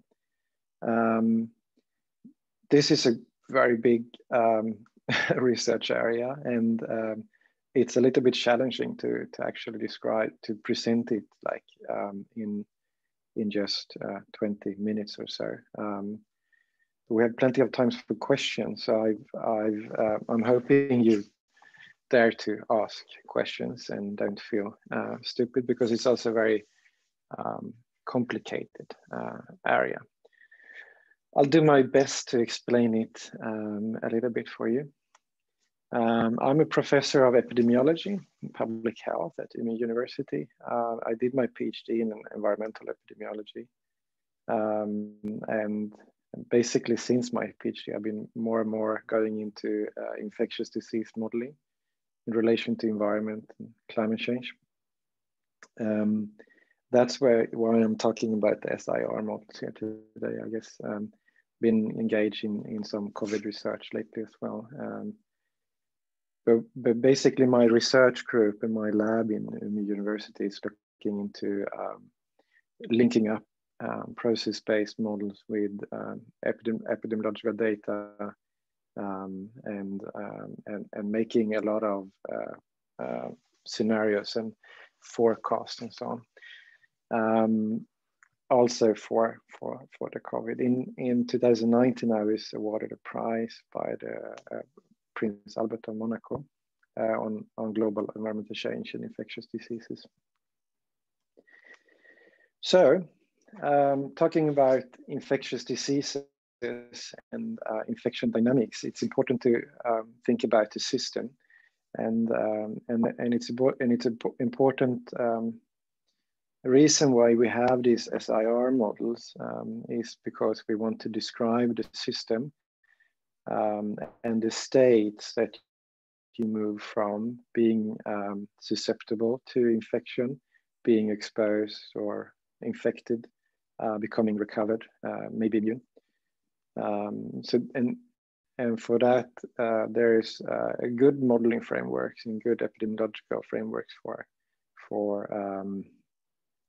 studying these processes, how you move from the different states. And it could be very complex, or it could be quite simple, depends on your ambition level and also depends on your disease and situation you want to study. With these epidemiological models, there are key features which help us to understand epidemic trajectories. And I think all of you are probably quite well know about these, some of these at least.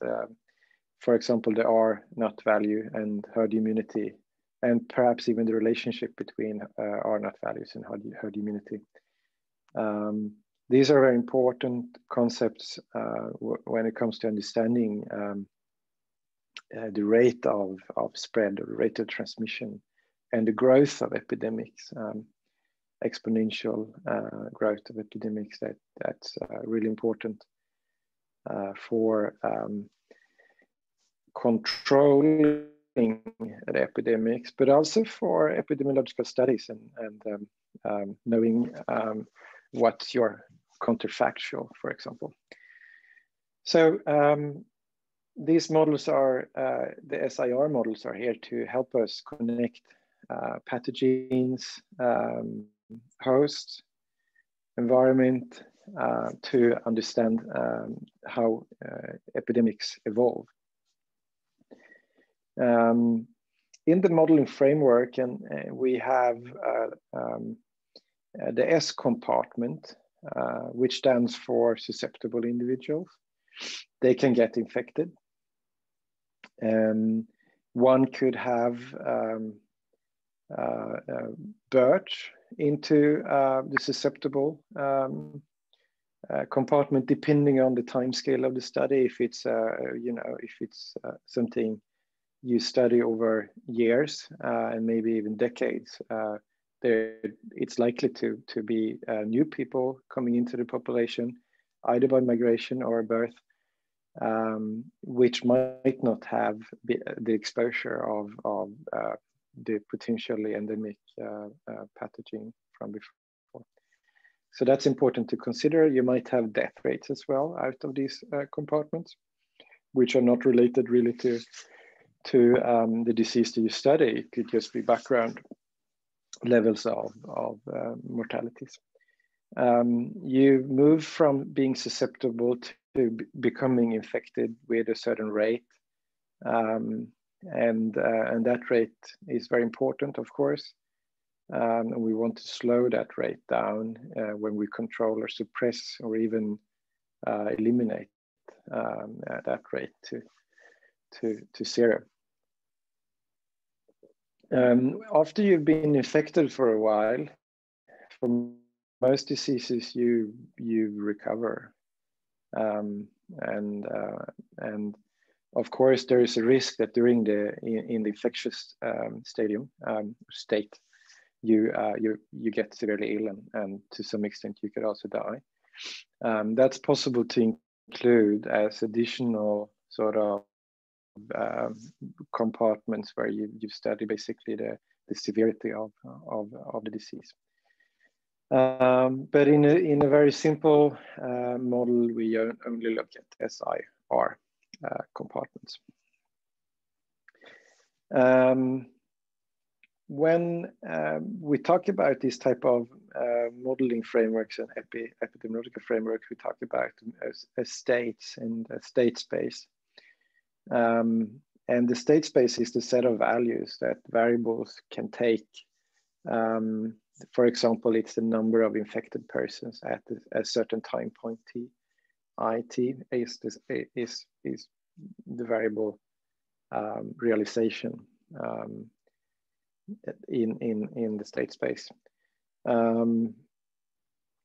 We know usually some past states, so we could actually use to some extent data to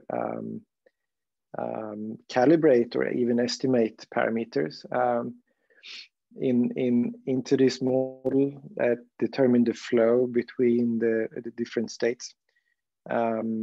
We don't know the long-term outcome, and that's, you know, like any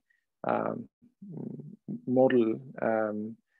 We don't know whether the parameters that we have would be very good to predict the future, but we assume, and to some extent we could also elaborate to see whether they've been good in the past to predict and so on. So that's definitely one of the reasons to use this type of model is to investigate long-term outcomes. And I'll get into that a bit later on, but it could be basically by making a forecast, or it could be by making scenarios which sort of investigate under certain assumptions potential outcomes.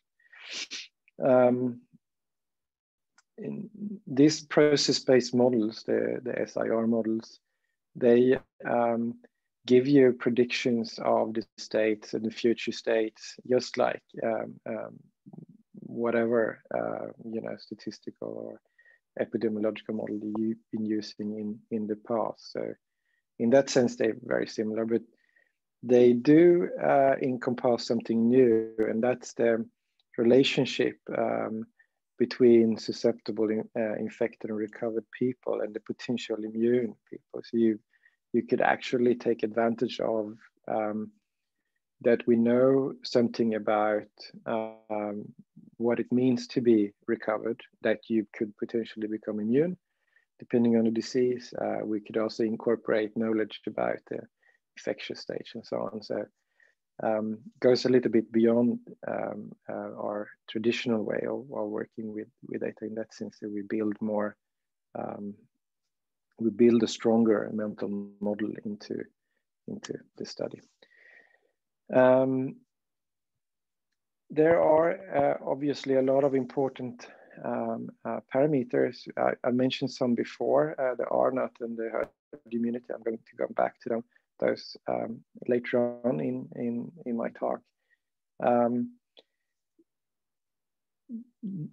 In this box here, we see in a very simple way the mathematical expression for this SIR model. It's if you're not used to mathematics, it's not something you absolutely need to look into, but you don't have to be scared, at least, because it's not very difficult. It's just saying basically that the flow out over time from susceptibles is a function of the number of susceptible to the whole population, meaning that the number of, susceptible to incorporating the number of immunes, of course, and the number of infected people at a certain time. So you basically just describe a flow out of the S compartment, and then the same rate that goes out of S, the same number of people, the same number of people actually go into infected. So this is basically where it happens. This is where we could describe how many people become infected at a certain time. So that's obviously an important parameter. And into I, we have the number of infecteds, but we subtract at that certain, the time, the state, and time point, we actually subtract the people who get better, who recover. And that's controlled by a recovery rate. And those who get better, they end up in the recovered compartment. So this is a very simple expression. The N is the whole population, and this is assuming there's no mortalities or births and so on. So it's a simplified case. So there is no magic with this type of models. It's just a very simple dynamic representation of who in the population gets sick and who recover.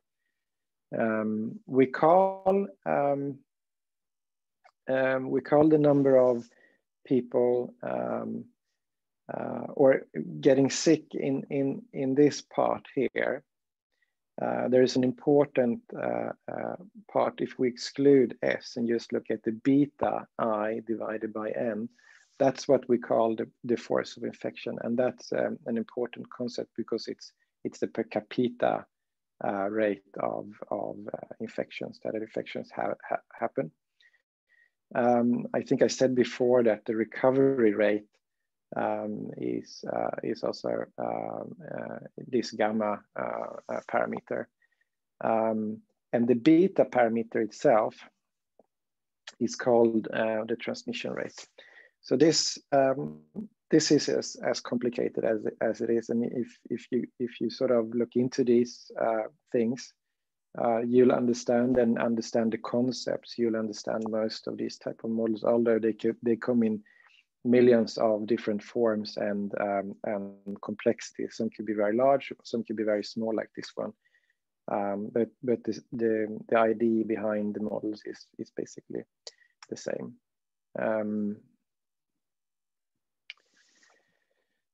Okay, and then an important part in these models is this parameter B, the transmission rate, which govern how fast you go from being susceptible to infected.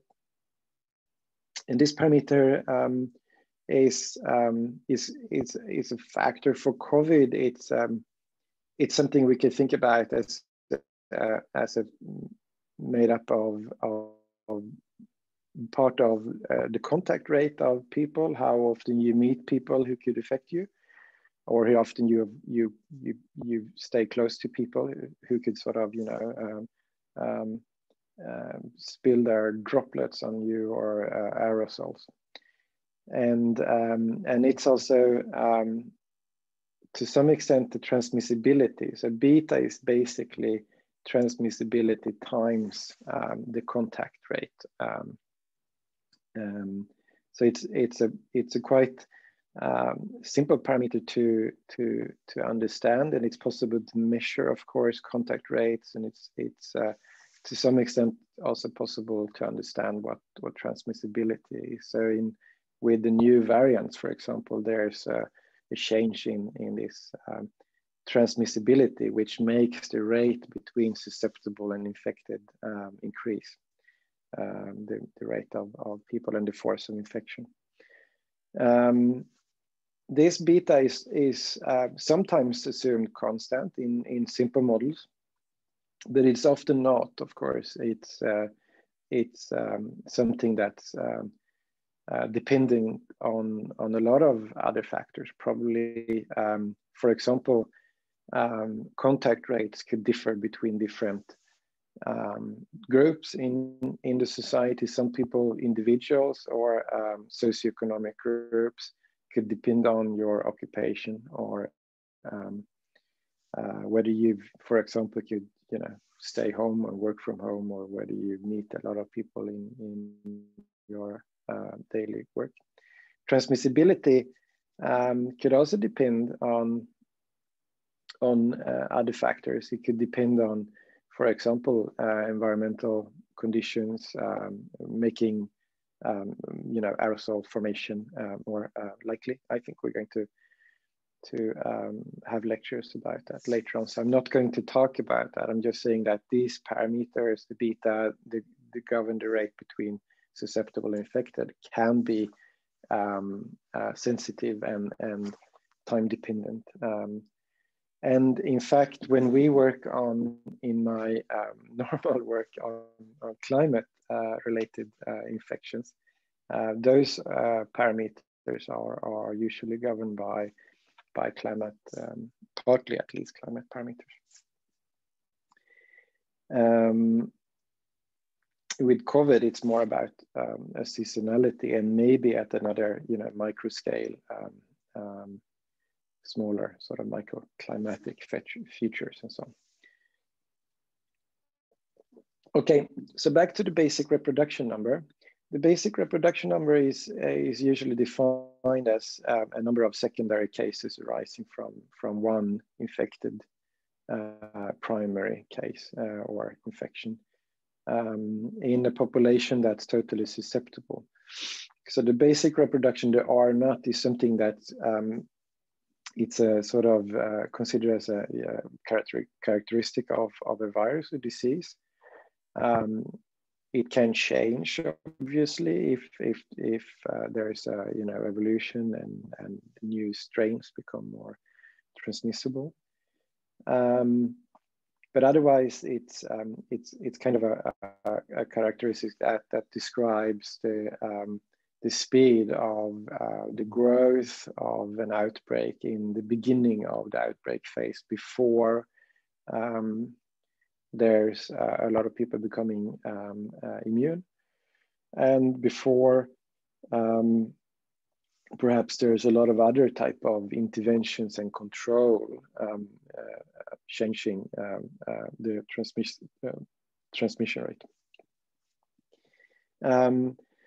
The advantage with this R value, otherwise, is that you would see, if you know the R value, you see the simultaneous effect of control, for example.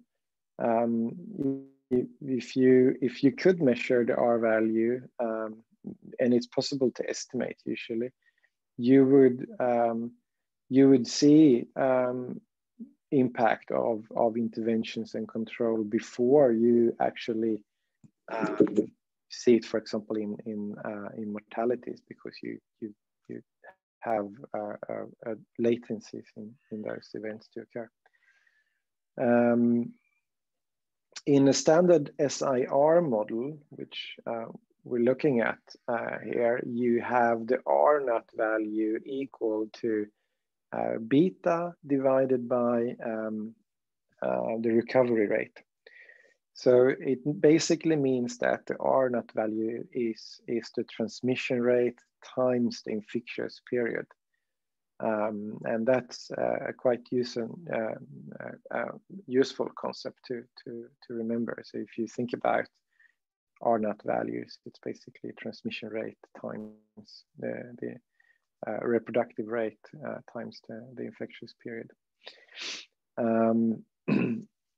And those estimates could end up very high. Then it means that you have something that grows really fast. Usually airborne diseases are having very high R values. It grows very fast. And some other diseases have definitely lower R0 values. If you go below 1, it's not going to, the epidemic is not going to increase, it's going to decrease and die out. So usually that's the threshold you want to hit with your control measures. We talk about R values also after the initial phase of an outbreak, and then it's usually RE or RT. RE means basically the effective reproductive rate, and RT just the reproductive rate at a certain time. So those could be influenced by interventions, control measures, and to some extent that a larger proportion of the population becomes immune and is sort of resistant to infection. There is something which I guess most of you have also been exposed to now is herd immunity. At least in Sweden, it's been highly discussed. Herd immunity is achieved when a fraction of the population is immune, and that fraction becomes so influential, so the transmission basically stops. If there is a lot of transmission ongoing at the time you hit the level of the herd immunity level, you still have an overshoot, of course, because it takes time for the epidemic to slow down. But if there's an introduction in a population which has hit herd immunity, it shouldn't take off. That's because the R value, the reproductive rate is basically not higher than 1. So any outbreak, even if they would occur, it would die out quite fast. Most of those models, I should mention, I don't have time to go into every nitty-gritty detail, but most of those models assume things, of course, and an important assumption here with the SIR model and the beta is that you have the contact, is that you have a homogeneous mixing. It means that it's equally possible to meet anyone within that population that you study. In reality, we know that that's not really true, because you usually have mixing occurring in certain situations, occupational groups, or social spatial structures, and so on. Likewise for COVID, an important factor seemed to be that there's a sort of an inhomogeneous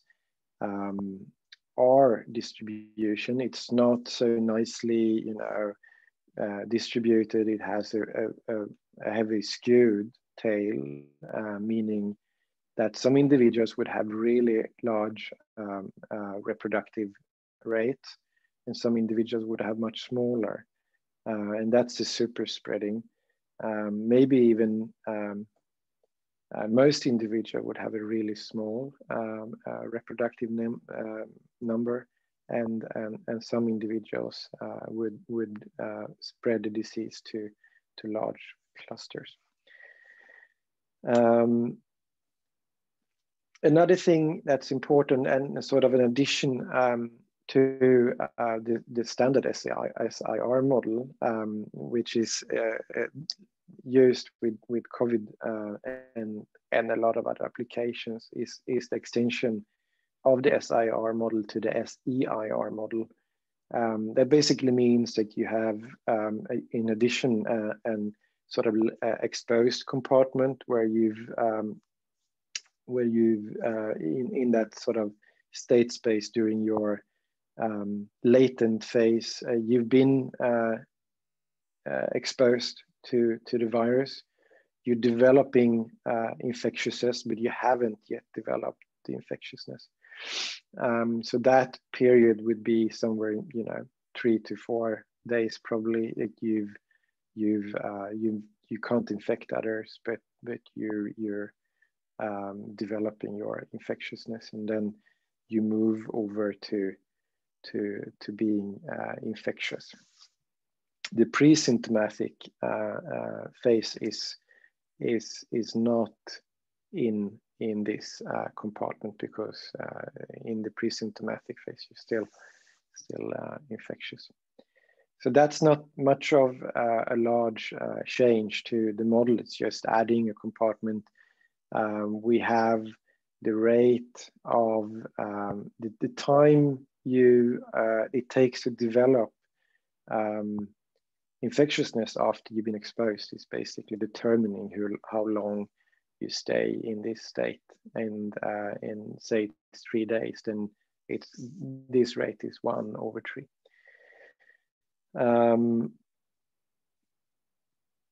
Okay, so something about forecast and scenarios. These models are actually used, this type of models, I would say, with more or less data inputs are used for both forecasts, for predicting disease and for scenarios. I've used them myself mostly for scenarios where you could look at, under certain assumptions, you can look at a type of what happens if we do this, what happens if we do that, what happens, for example, if we vaccinate this population in a certain, according to a certain scheme, or what happens if we enforce a certain, reduction in contacts among certain groups in the population.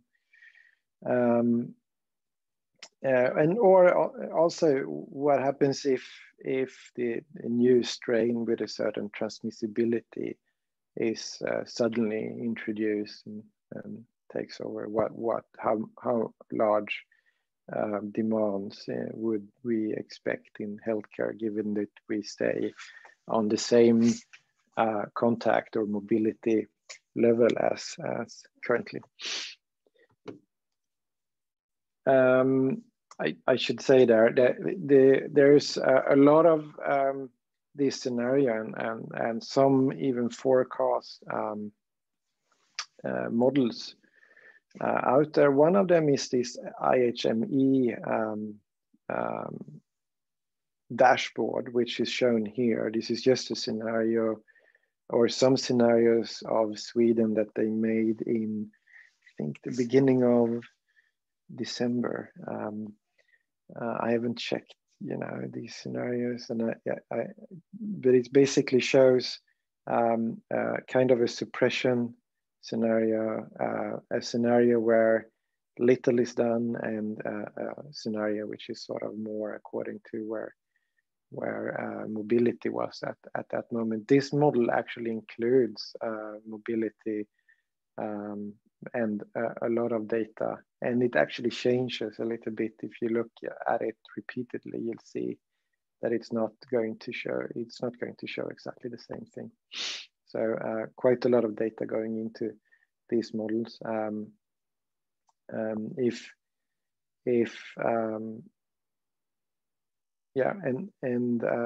These could also be used to look at like what happens if we don't do anything, as a sort of counterfactual model scenario as well. Depending on how you develop immunity, and we know a little bit more about that now. We could use different models. I see I should probably not talk so much longer, let you ask questions. I just want to mention that there's alternations to these models. If you want to include, for example, that you can get infected and then become susceptible again and not immune or recovered. Or if you go to in the phase where you are recovered, but then it's waning immunity, so you go back to becoming infected. There's a simple modifications to the model framework, which would actually capture that. Let's hope that's not going to be so much needed in terms of COVID. Yeah, but even with this very simple SEIR model, one could do interesting studies. We did in like the simplest of all models, we've estimated, for example, the R naught value associated with the outbreak in on this Diamond Princess cruise ship in somewhere in February last year, and it was actually very high initially. It's confirmed that we just was one passenger with virus introduced in around 21st of January, and so the outbreak just grow explosively, and it's quite interesting actually, because when we were had this paper under review in February, so the editor actually said that, oh, this can't this can't be true. There must be something wrong with this, because it's only airborne or diseases that have this high R values, and maybe there is something to that intuitive feeling of the editor. Anyway, I don't think I'll have much time to discuss it. Here's the actual situation on the boat, and here's the counterfactual scenarios. There was strong quarantine restrictions on the boat quite early on, so they probably avoided a lot of infections. But still, the number of the infection fatality ratio at that time, I think, was 1.6%, a little bit older population, so a little bit higher therefore. Here's just a graphic showing that these type of models can also be used for vaccination, understanding vaccination strategies. We pre-printed a study the other weekend looking at age prioritizations. I heard that that was up in the discussion before, so I thought I should add this.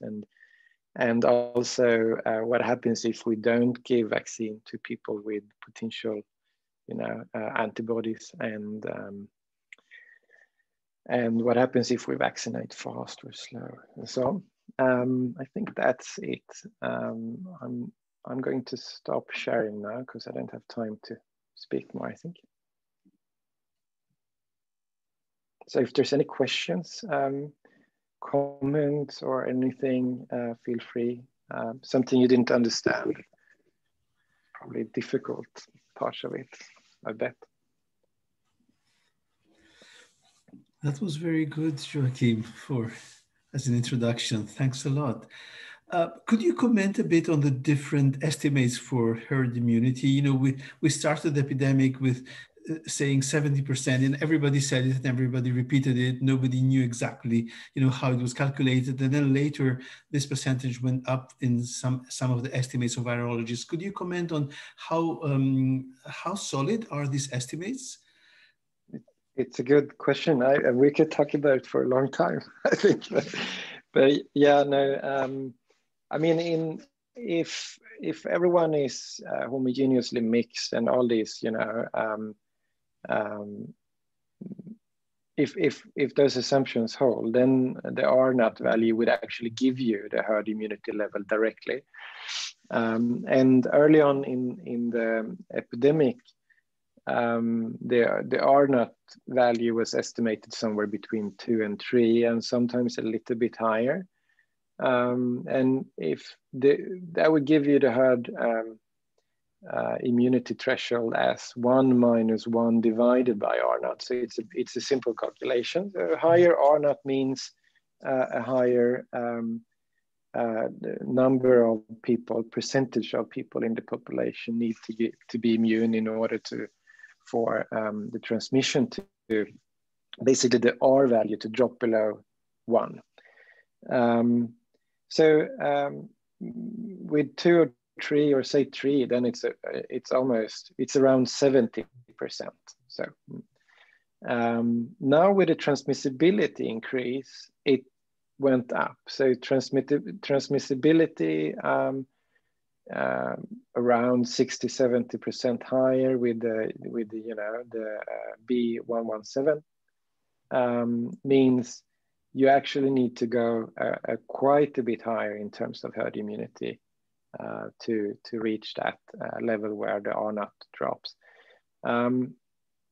That's put simple, but then there is other aspects of the transmission. For example, there is a lot of stochasticity and these type of super spreading occurring, and so that probably means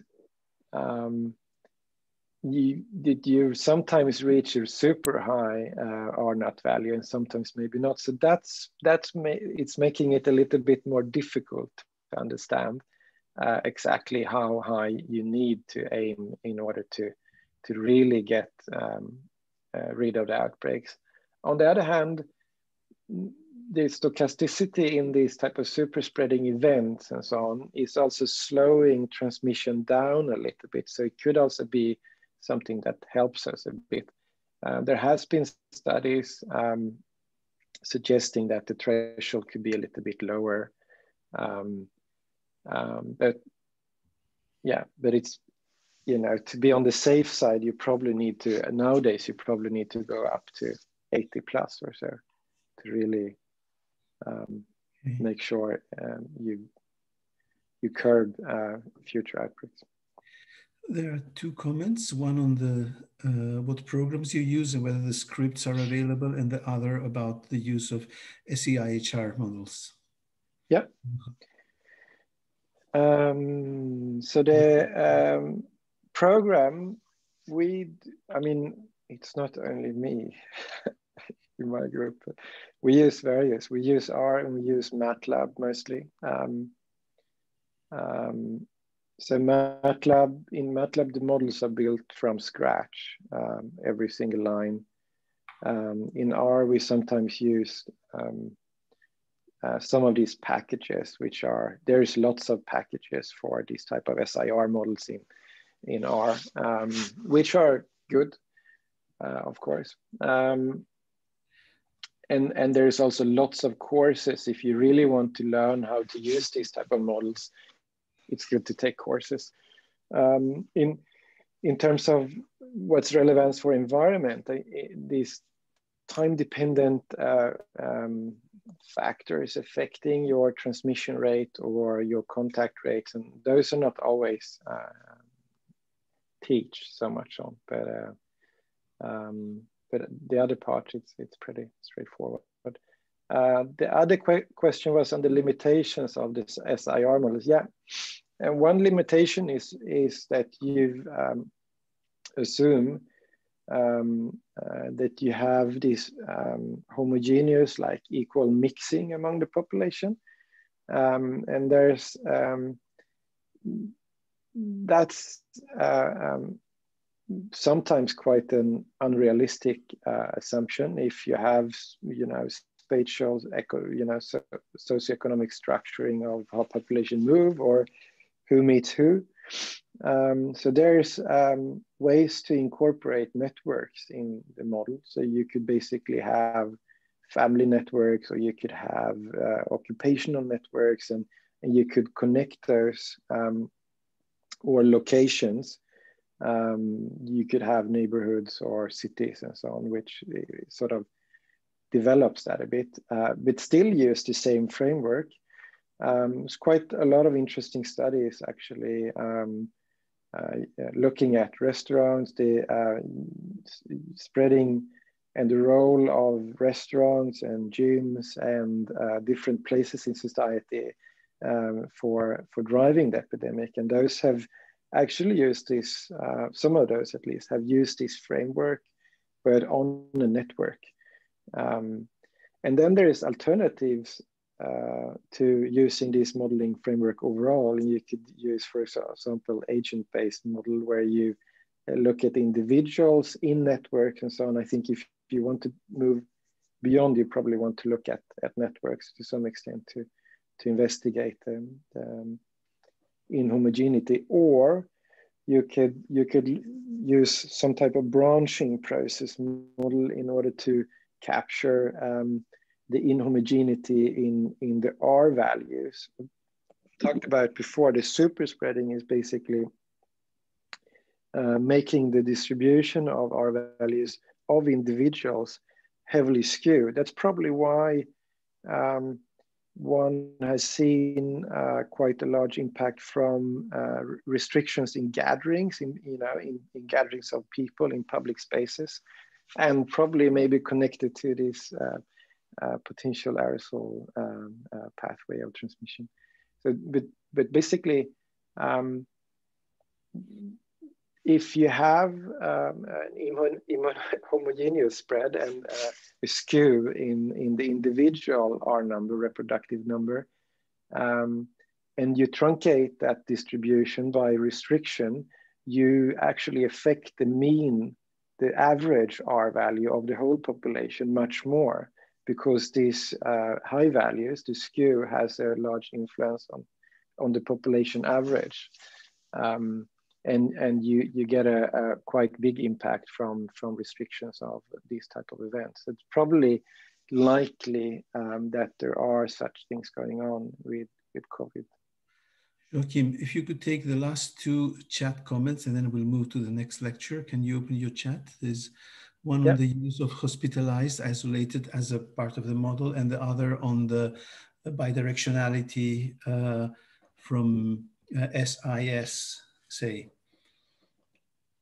Yeah, the hospitalized, yeah, no, absolutely. It's definitely worthwhile to incorporate more compartments in the study. If you want to study, for example, healthcare demands or healthcare stress from different scenarios, for example, or forecast healthcare stress, you definitely want to have extend the model with compartments for the different states within the health, like critical care and hospital care and so on, and isolation. So definitely, and there's many possibilities to do that. You probably also want to have age in the models, and that would also be something that you could develop and look into within this framework.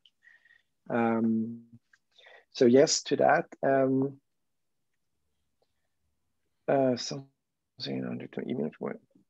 Yeah, and I mentioned that quickly in the end, that there's other type of model structures where you don't necessarily stay in the recovered or in the immune state for, maybe there is no immune state at all, then you go directly after infected. And when you should have recovered, you go back to being susceptible and you can be infected again. Some diseases, that would be a good model. And then there's this SIRS model, where you basically recovered for a while, but it's not forever. And at some point, we don't, I guess for COVID, we don't really know at this moment. But it's possible that at some point we have waning immunity and will be susceptible again. The question then is whether we would be, suffer a severe disease or not. And there's a lot of questions there, but those possibilities exist, and it's not a very difficult change to the model structure to incorporate that. Thank you. So I think we'll finish here. That was just fantastic talk. Thanks a lot, and for everybody asking questions. And we move to the last presentation that I will do. Again, in this session, today we are talking about more about COVID, not so much about environment, but it's basic, so that in the next 3 sessions we will go more into the environment. And I will talk about the global epidemiology of SARS-CoV-2 infection and COVID-19, and I will talk more from the public health point of view rather than a very strict biomedical point of view. So I will talk about the global evolution of the COVID-19 pandemic, the transmission, susceptibility and risk factors, social inequalities and vaccines. And I'll do that in 25 minutes. So this is how we started outside China. So in 2 February, we had the first death reported outside China in the Philippines. In 14 February, the first death in Europe, that's from France. In 29 February, the first US death announced. And it goes on and on. The World Health Organization recognized the pandemic on the 11th of March. And at the end of September, we reach 1 million deaths globally around the end of September. And now we have nearly 3 million persons. So it's an amazingly quick evolution that we had never seen before. It is so quick that if we look at the main cause of death, this is from the global burden of disease. It doesn't really matter that it is 2016. This doesn't change so much the cause of death, except for COVID, that now is the 3rd most common cause of death in the world, and is going up. So a huge issue. It goes so quick and it changes, and the geographic distribution is dynamic. If you look at actual cases, this is the a map of Europe in week 14 with epicenter in Italy, Spain, and some of Central European countries. That's week 26 of the year, where that was after the first wave in Europe. So that was controlled, but Sweden continued with high rates. And that's week 42. The second wave, that was a complete disaster for Europe with high rates everywhere. So this is important to take also into account, because a number of epidemiological studies are based on ecological comparisons. And so you would get very different results depending on whether you did the analysis here, week 26 or week 42. And we'll talk about it a bit later. So this is a slide I had from a talk I had given on 12th of May. This is from the Johns Hopkins, 4 million cases, nearly 300,000 deaths. This is 3 October, 1 million deaths. That's when we bypassed the 1 million deaths limit. This is 27 January, 100 million cases. That's where we went up. And that's yesterday, 136 million cases, nearly 3 million deaths. I haven't checked today. So a huge increase in a very, very limited time period. Cases practically everywhere. And I don't know what is this yellow line that appeared on my screen, but that's okay. In all continents, well, apart from the Antarctica. And actually differences in the number of reported cases by areas. And we have the situation in Australia and Pacific, Australia and New Zealand, that is New Zealand more controlled. We have the situation in Africa that it's not easy to understand the situation in Africa. If you had done some kind of assumption before the epidemic, you would have assumed that we would have many more cases. Certainly the population of Africa is younger, so you don't get, you may get cases, but not deaths. And perhaps there is also an issue, obviously, of reporting. There may be other issues that we don't understand. So this is the global situation. So rapid development of the pandemic globally, irrespective of the level of economic development. And it's a unique situation since the Spanish flu It is a major cause of death and marked geographic differences in the distribution of the disease. And some of the patterns, particularly what happens in sub-Saharan Africa, are not easy to explain. We have the disease, and then we have the secondary effects of the disease and of the measures to control the disease. A major issue in many countries is what happens with vaccinations, routine vaccinations. Here at the bottom left, we see USA, decrease of child vaccinations, dramatic decrease. Here on the right-hand side is a paper on the effect of vaccinations in Africa, and I will put comparing the prevention from the normal vaccinations that we have, diphtheria, tetanus, pertussis, hepatitis B, etc., and the number of deaths in children in Africa at the time of fall 2020. So at that time, we could expect that we have about 700,000 deaths in children in Africa prevented by vaccination. And at that time, we had 8,000 deaths from COVID. And vaccinations for a number of the child diseases were very much affected. So the risk-benefit ratio between normal vaccinations and COVID is about 84 if you just make the division of the two numbers, which means that COVID is obviously a huge problem, but we cannot stop taking into account all the other interventions we have. And if we do that, as it actually happened in many countries, we will have an effect that is not COVID, but it is in a way a result of the pandemic and of the problems with the way we have administered our health services and our preventive health services. In many countries that have cancer screening programs, these have been very much affected. There are models in many countries on how the reduction in screening, here you can see in the US, decreases in screening this in breast cancer, colorectal cancer, and cervical cancer screening. And there are many models that show how this decrease in screening will result in higher mortality. Some of it can be recovered, obviously, because these are slowly developing cancers, but there are models that have been done in many countries showing how this type of effects on screening will affect, in fact, mortality.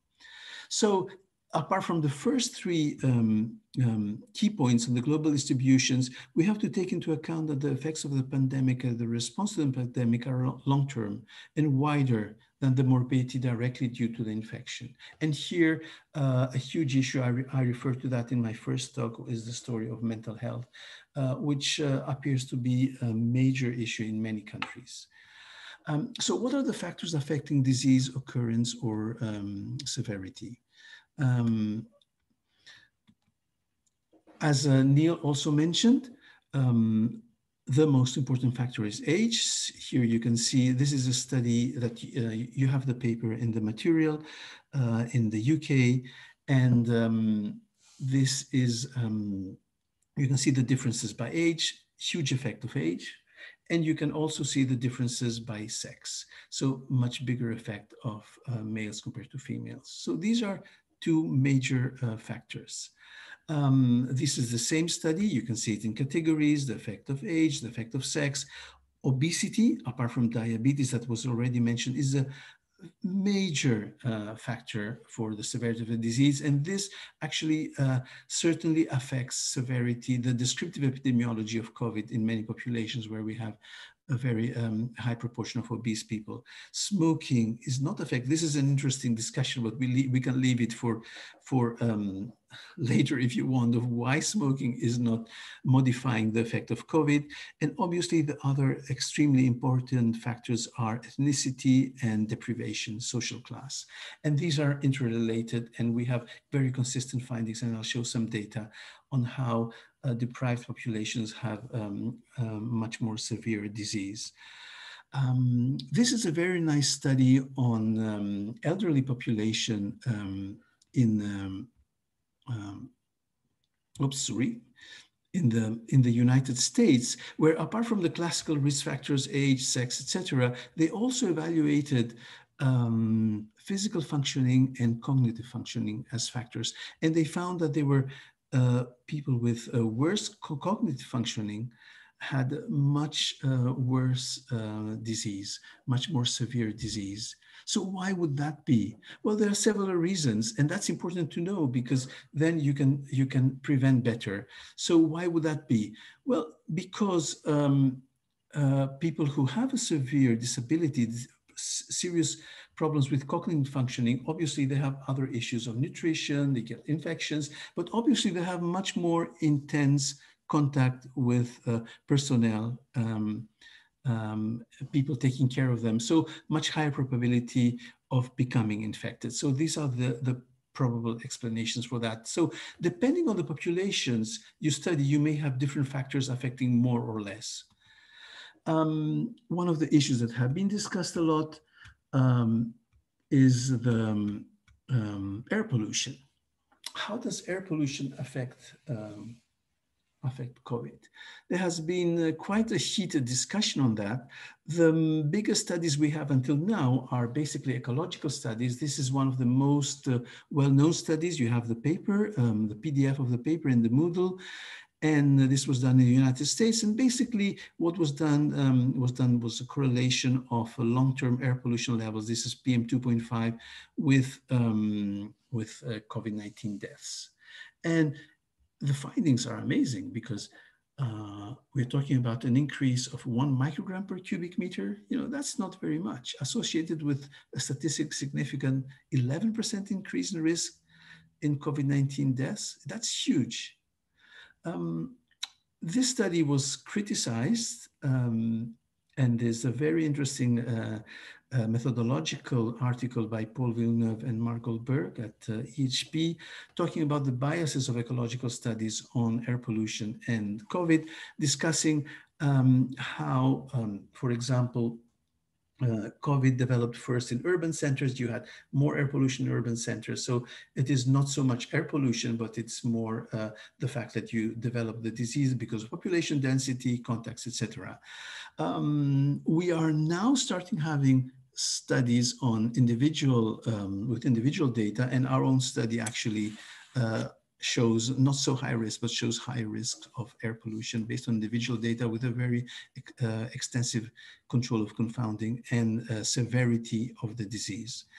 The problem with interior spaces, this is now in a way well understood, but it took some months to understand it, and we lost a lot of time where many of the efforts were focused on the droplets. So when we breathe, we have aerosols that remain suspended in the air for hours, and we have droplets that in seconds fall down. And for a long time, the efforts were cleaning our hands, cleaning the surfaces, cleaning everything. And the recommendations we gave, or WHO gave, or the other regulatory agencies gave, were not so much on aerosols. And little by little, we understood how important are aerosols. So many of the protective measures we're taking, we go to the supermarkets, we have the cashiers with the plastic, shield there. And this is okay, it's good. But what that does is basically prevents the droplets, it doesn't prevent the aerosols.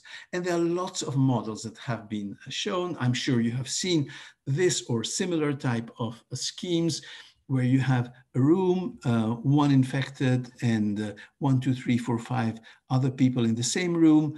If they stay 4 hours, no masks, no ventilation, everybody will get infected. If they stay 4 hours with masks, nearly everybody will get infected except for one, because masks are great. But if you have a very high load and you stay a long time in an environment, in a closed environment, you eventually get infected. And if you use masks and you have ventilation and you limit the time to 2 hours, then just one person gets infected. So this is now common knowledge, and it's extremely important to take preventive action. And we have a talk on this by Joe Allen, who has done extremely interesting work on this issue.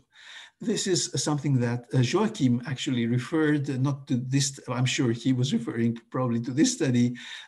This is an analysis of mobility using phones, cell phones, from about 100 million persons in US cities and associating mobility with COVID-19 disease. And you can see how this is a really very, very interesting study and very nice application of the way we're using sensors, well, cell phones or whatever now in environmental epidemiology. And they could show very, very clearly about how full service restaurants, fitness centers, so closed areas where you had lots of people would be extremely important for the propagation of the disease. The other thing they showed is the importance of health inequities. So look at this graph for top income decile in ochre and in purple bottom income decile. So, and you can see that the risks, the cumulative infections are much bigger in the bottom income decile. And this is a repeated findings again and again, and I'll come back to that. And what certainly we have to take into account is that these findings are for the US, and it refers to the patterns in the US.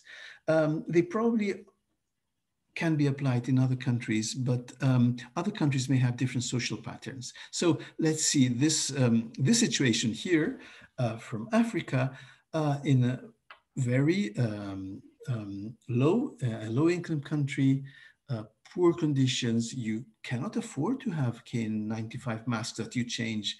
Eventually, you don't have water at your house necessarily to clean your hands. So what happens in the States is not necessarily transmissible directly to what happens in many other parts of the world. And we have to evaluate the situations also locally to take measures. So the worldwide, about 2 in 100 people are known to have coronavirus. In the United States, 9 in 100. But even within the United States, there are populations, say the prisoners, where infection rates are much higher. And we know that chances are not the same for everyone. This we knew before, and definitely it happens with COVID. And we have the huge issue of health inequities in COVID-19. Many of the studies that have been done follow more or less the same approach as the ones for air pollution. They are based on a comparison of ecological comparison of some kind of social vulnerability indices as this one with incidence of disease or mortality. And they are very good. They have limitations certainly, but they give very, very consistent results. This is from the US. You can see this is for a medium size community.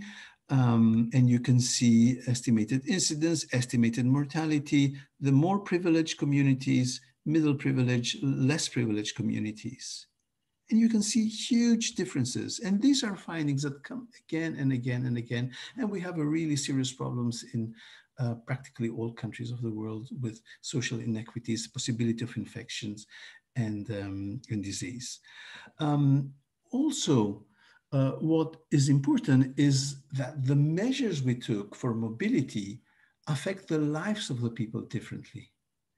We put lockdowns, people have lost their jobs, and this has not happened in the same way in all strata of society. This is again a study from the US. So individuals with low incomes have a higher odds of job loss.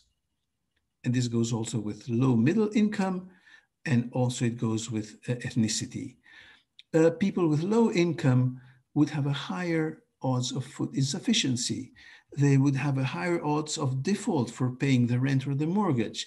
They would have a higher odd of inaccessibility of medical care, although here the differences actually in sort of structured societies, even in societies like the US where they don't have national health systems as in Europe or as in other parts of the world, these differences here are not as extreme as the other socioeconomic differences.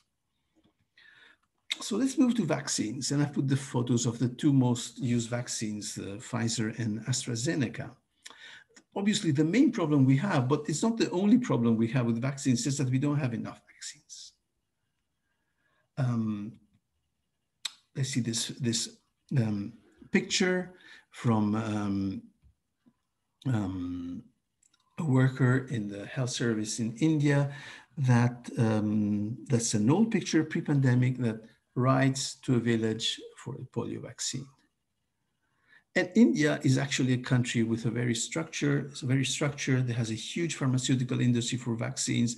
They are administering well other vaccines, but just look at this picture. It's impossible in this situation to think that the RNA vaccines that need deep freezers can be administered. So we have to use some of the other vaccines that could be administered in this situation.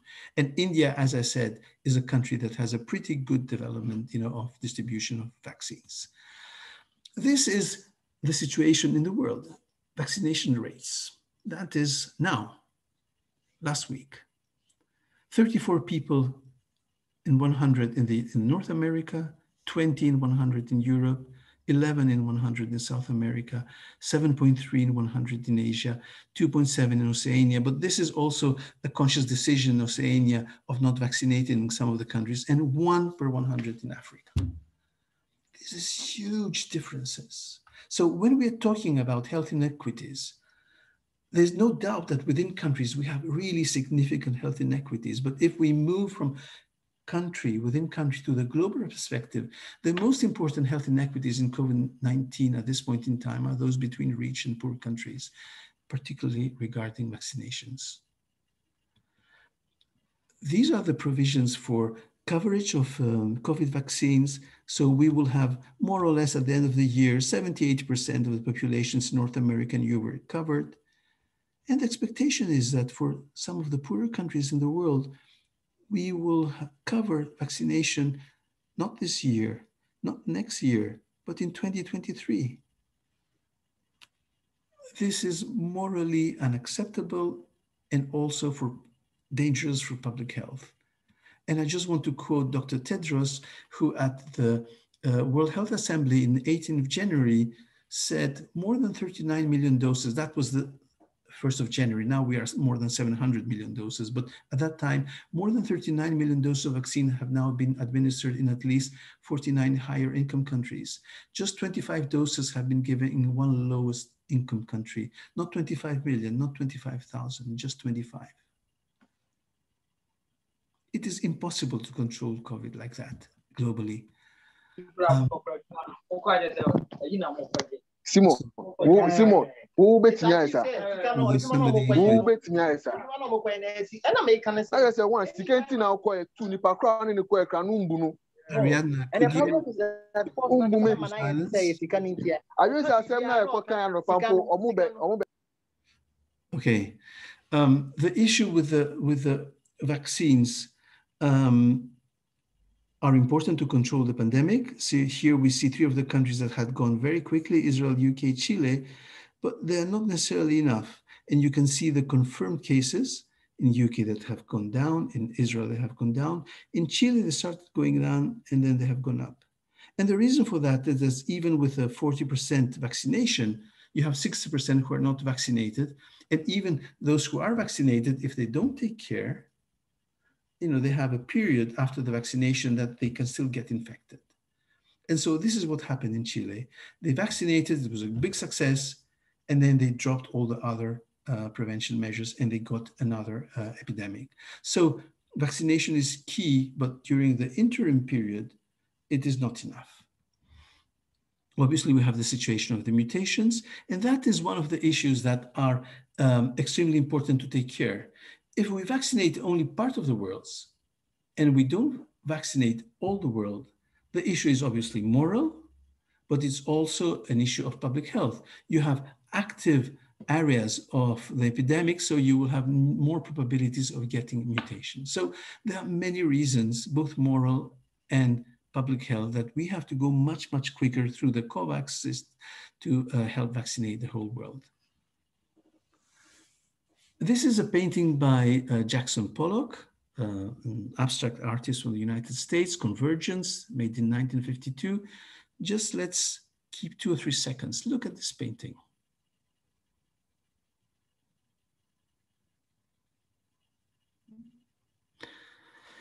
So I'm sorry to tell to those of you who try to find some patterns here or some associations of pattern, that's what the anti-vaxxers are doing. In fact, this was a painting that was shown in a study that you have the PDF in the Moodle, where they evaluated a number of images in people who are pro-conspiracy theory, anti-vaxxers, and others.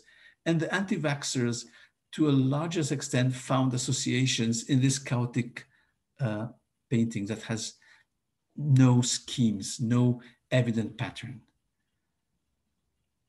A girl gets the papillomavirus vaccine. 2 days later, she drowns in a lake. This is a real example I'm saying. And the anti-vaxxers say this was due to the papillomavirus vaccine. No association in reality. This is the issue. In 2019 and 2019, WHO actually, that was pre-pandemic, pre-COVID pandemic, identified the 10 major risks to global health and had vaccine hesitancy. That was the time of the measles epidemic, 2018, 2019. And while we know that vaccines are one of the most effective ways to prevent disease, they prevent 2 to 3 million deaths a year, and another 1.5 could be prevented if we had better global vaccination. But still, we have a big and important movement against the vaccines. Poison, pandemic hoax. So why does this happen? And what can we do about it?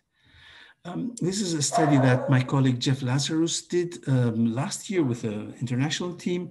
They were asked in several countries, if a COVID-19 vaccine is proven safe and effective and is available, I will take it. And you can see that for some countries, the percentage was high, but look at countries like Nigeria, France, Poland, Russia, 60 to 50%. That's very low. Things changed by the end of the year as the vaccines came and the percentage increased in Sweden, UK, and Finland. But now with a very, very problematic policies that have been followed, especially with the AstraZeneca vaccine, we have a new increase in hesitancy. And this is very dangerous.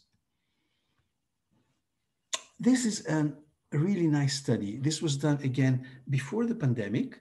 That refers to the story of the measles epidemic before the COVID pandemic, where they analyzed about 100 million individuals out of the 3 billion users of Facebook, 100 million individuals who had done a comment in Facebook on the vaccines. And you can see on the bottom right that the anti-vaxxers are not so many, 4.2 million out of the 100 million. The people who did pro-vaccine were 7 million, and the undecided people who didn't do any comment was the majority, 74 million.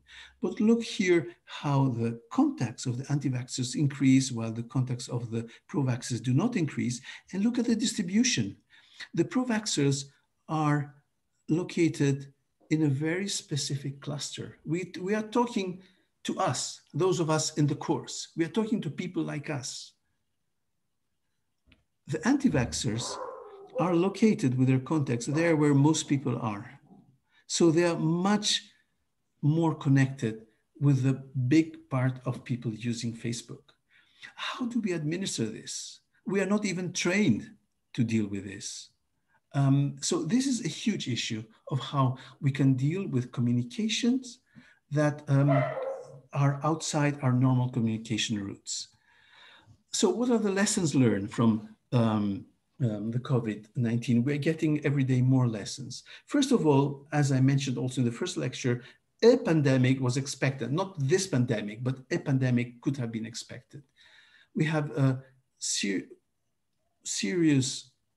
stress test for our health systems, and we've talked already about surveillance, Neil talked about it, and about the need to promote public health approaches. We have learned that airborne transmission is crucial and how important are the use of masks. We have learned how quickly we can develop scientific knowledge and how quickly science can go to help prevent the disease. We know that global vaccine coverage is crucial for more reasons and for security. And we know that early and aggressive public health policies are successful. And we can add more lessons learned if you want. I'll finish with this photo. This is a photo from the third wave of the Spanish flu 100 years ago. Activists in the United States promoting the wearing of masks at a time when people were relaxed, and then the third wave came. And you can see, wear a mask or go to jail. We don't put people to jail, but we put fines to them. But it just stresses the need to continue all our efforts to prevent the disease until we manage to get into a different situation with COVID. Viruses are not political. It's our response to them that is political. And we really have to become very active, all of us in public health, environmental health, to help prevent the disease. So I'll finish here.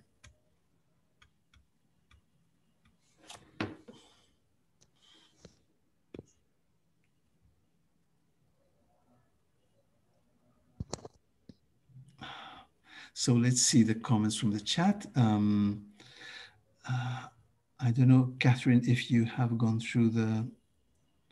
Yes, we've some of them have been answered as we go. Neil's been chiming in there, but there was a discussion about the role of temperature and climate, and we will cover that extensively in the third session.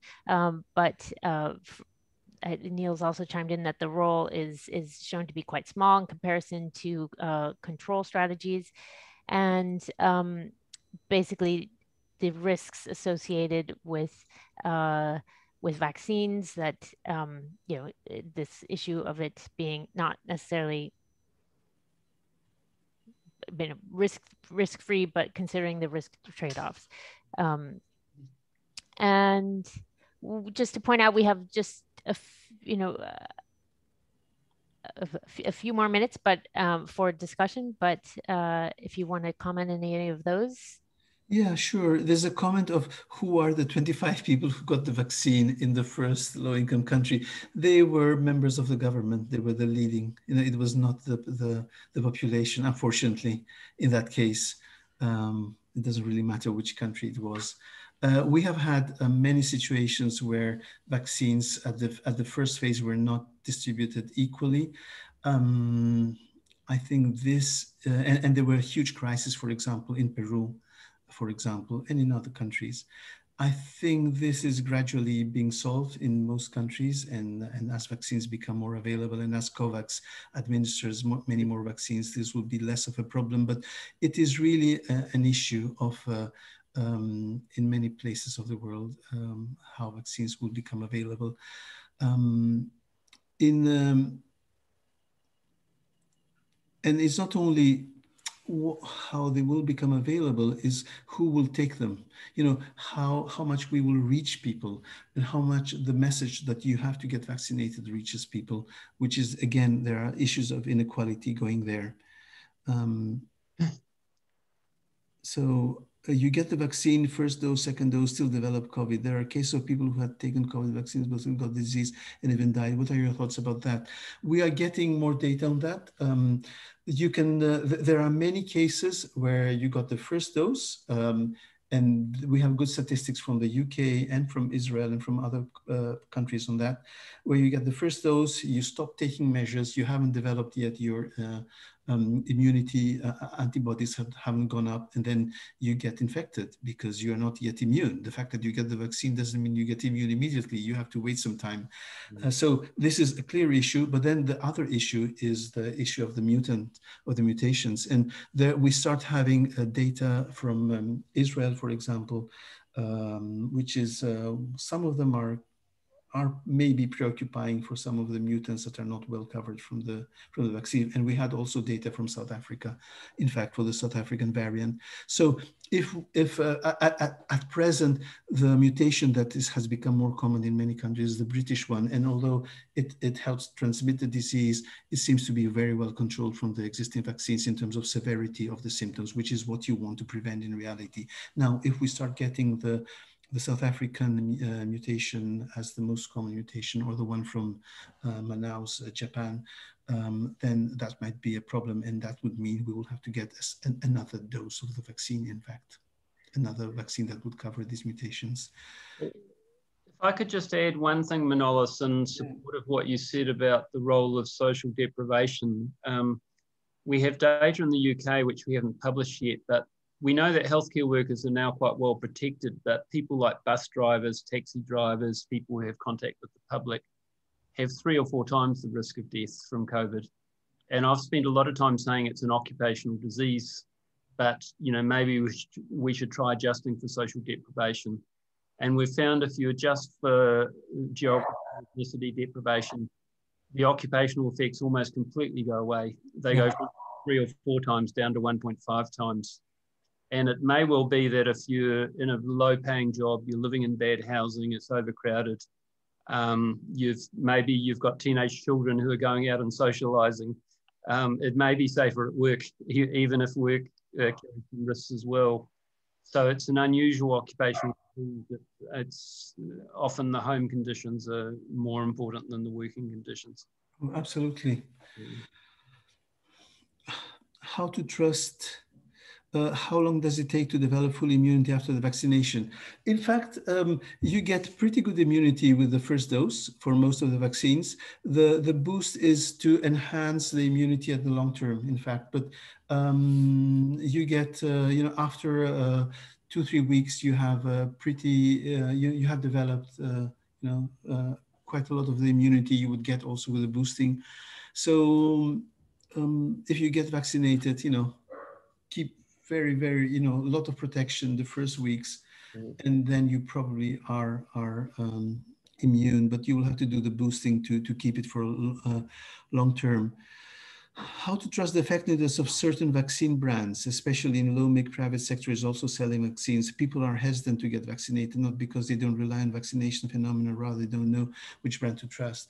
Really, the story with AstraZeneca in many countries have been terrible.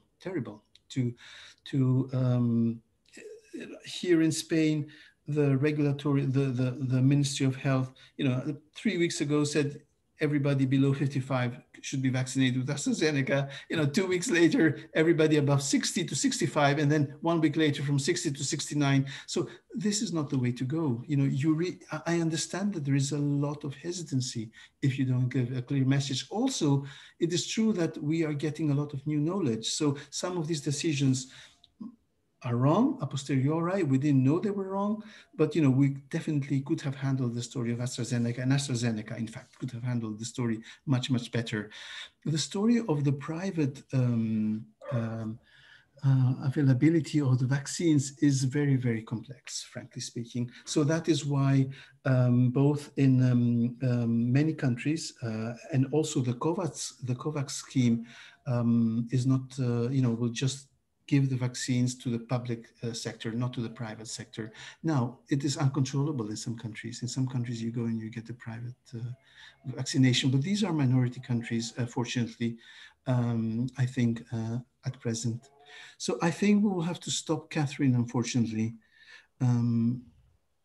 Yes, so just before we close the session, I want to give Ariadna the opportunity just to make some clarifications about how to access the Moodle and the Zoom link for the next sessions. Ariadna? Yes, thank you, Cathryn. So we are sending you the emails again to access Moodle, but if you don't receive it after today, please send me an email and I'll try to help you. And well, now Cathryn will mention that, but for the ones who don't have access yet, like the test will be open a bit longer. So yes, but we recommended to do it as soon as possible then. Thank you, yeah.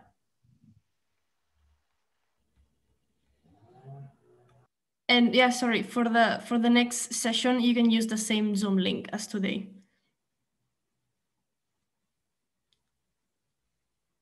That's it, yeah, thank you, Cathryn. Thank you. Thank you for your patience. We work out a few of these sort of niggling technical issues, but hopefully you can find your way to the Moodle and the learning activity there either today or we'll keep it open, and we'll see you back here on Thursday. So thanks very much to our speakers, and thanks very much for the lively discussion, and see you on Thursday.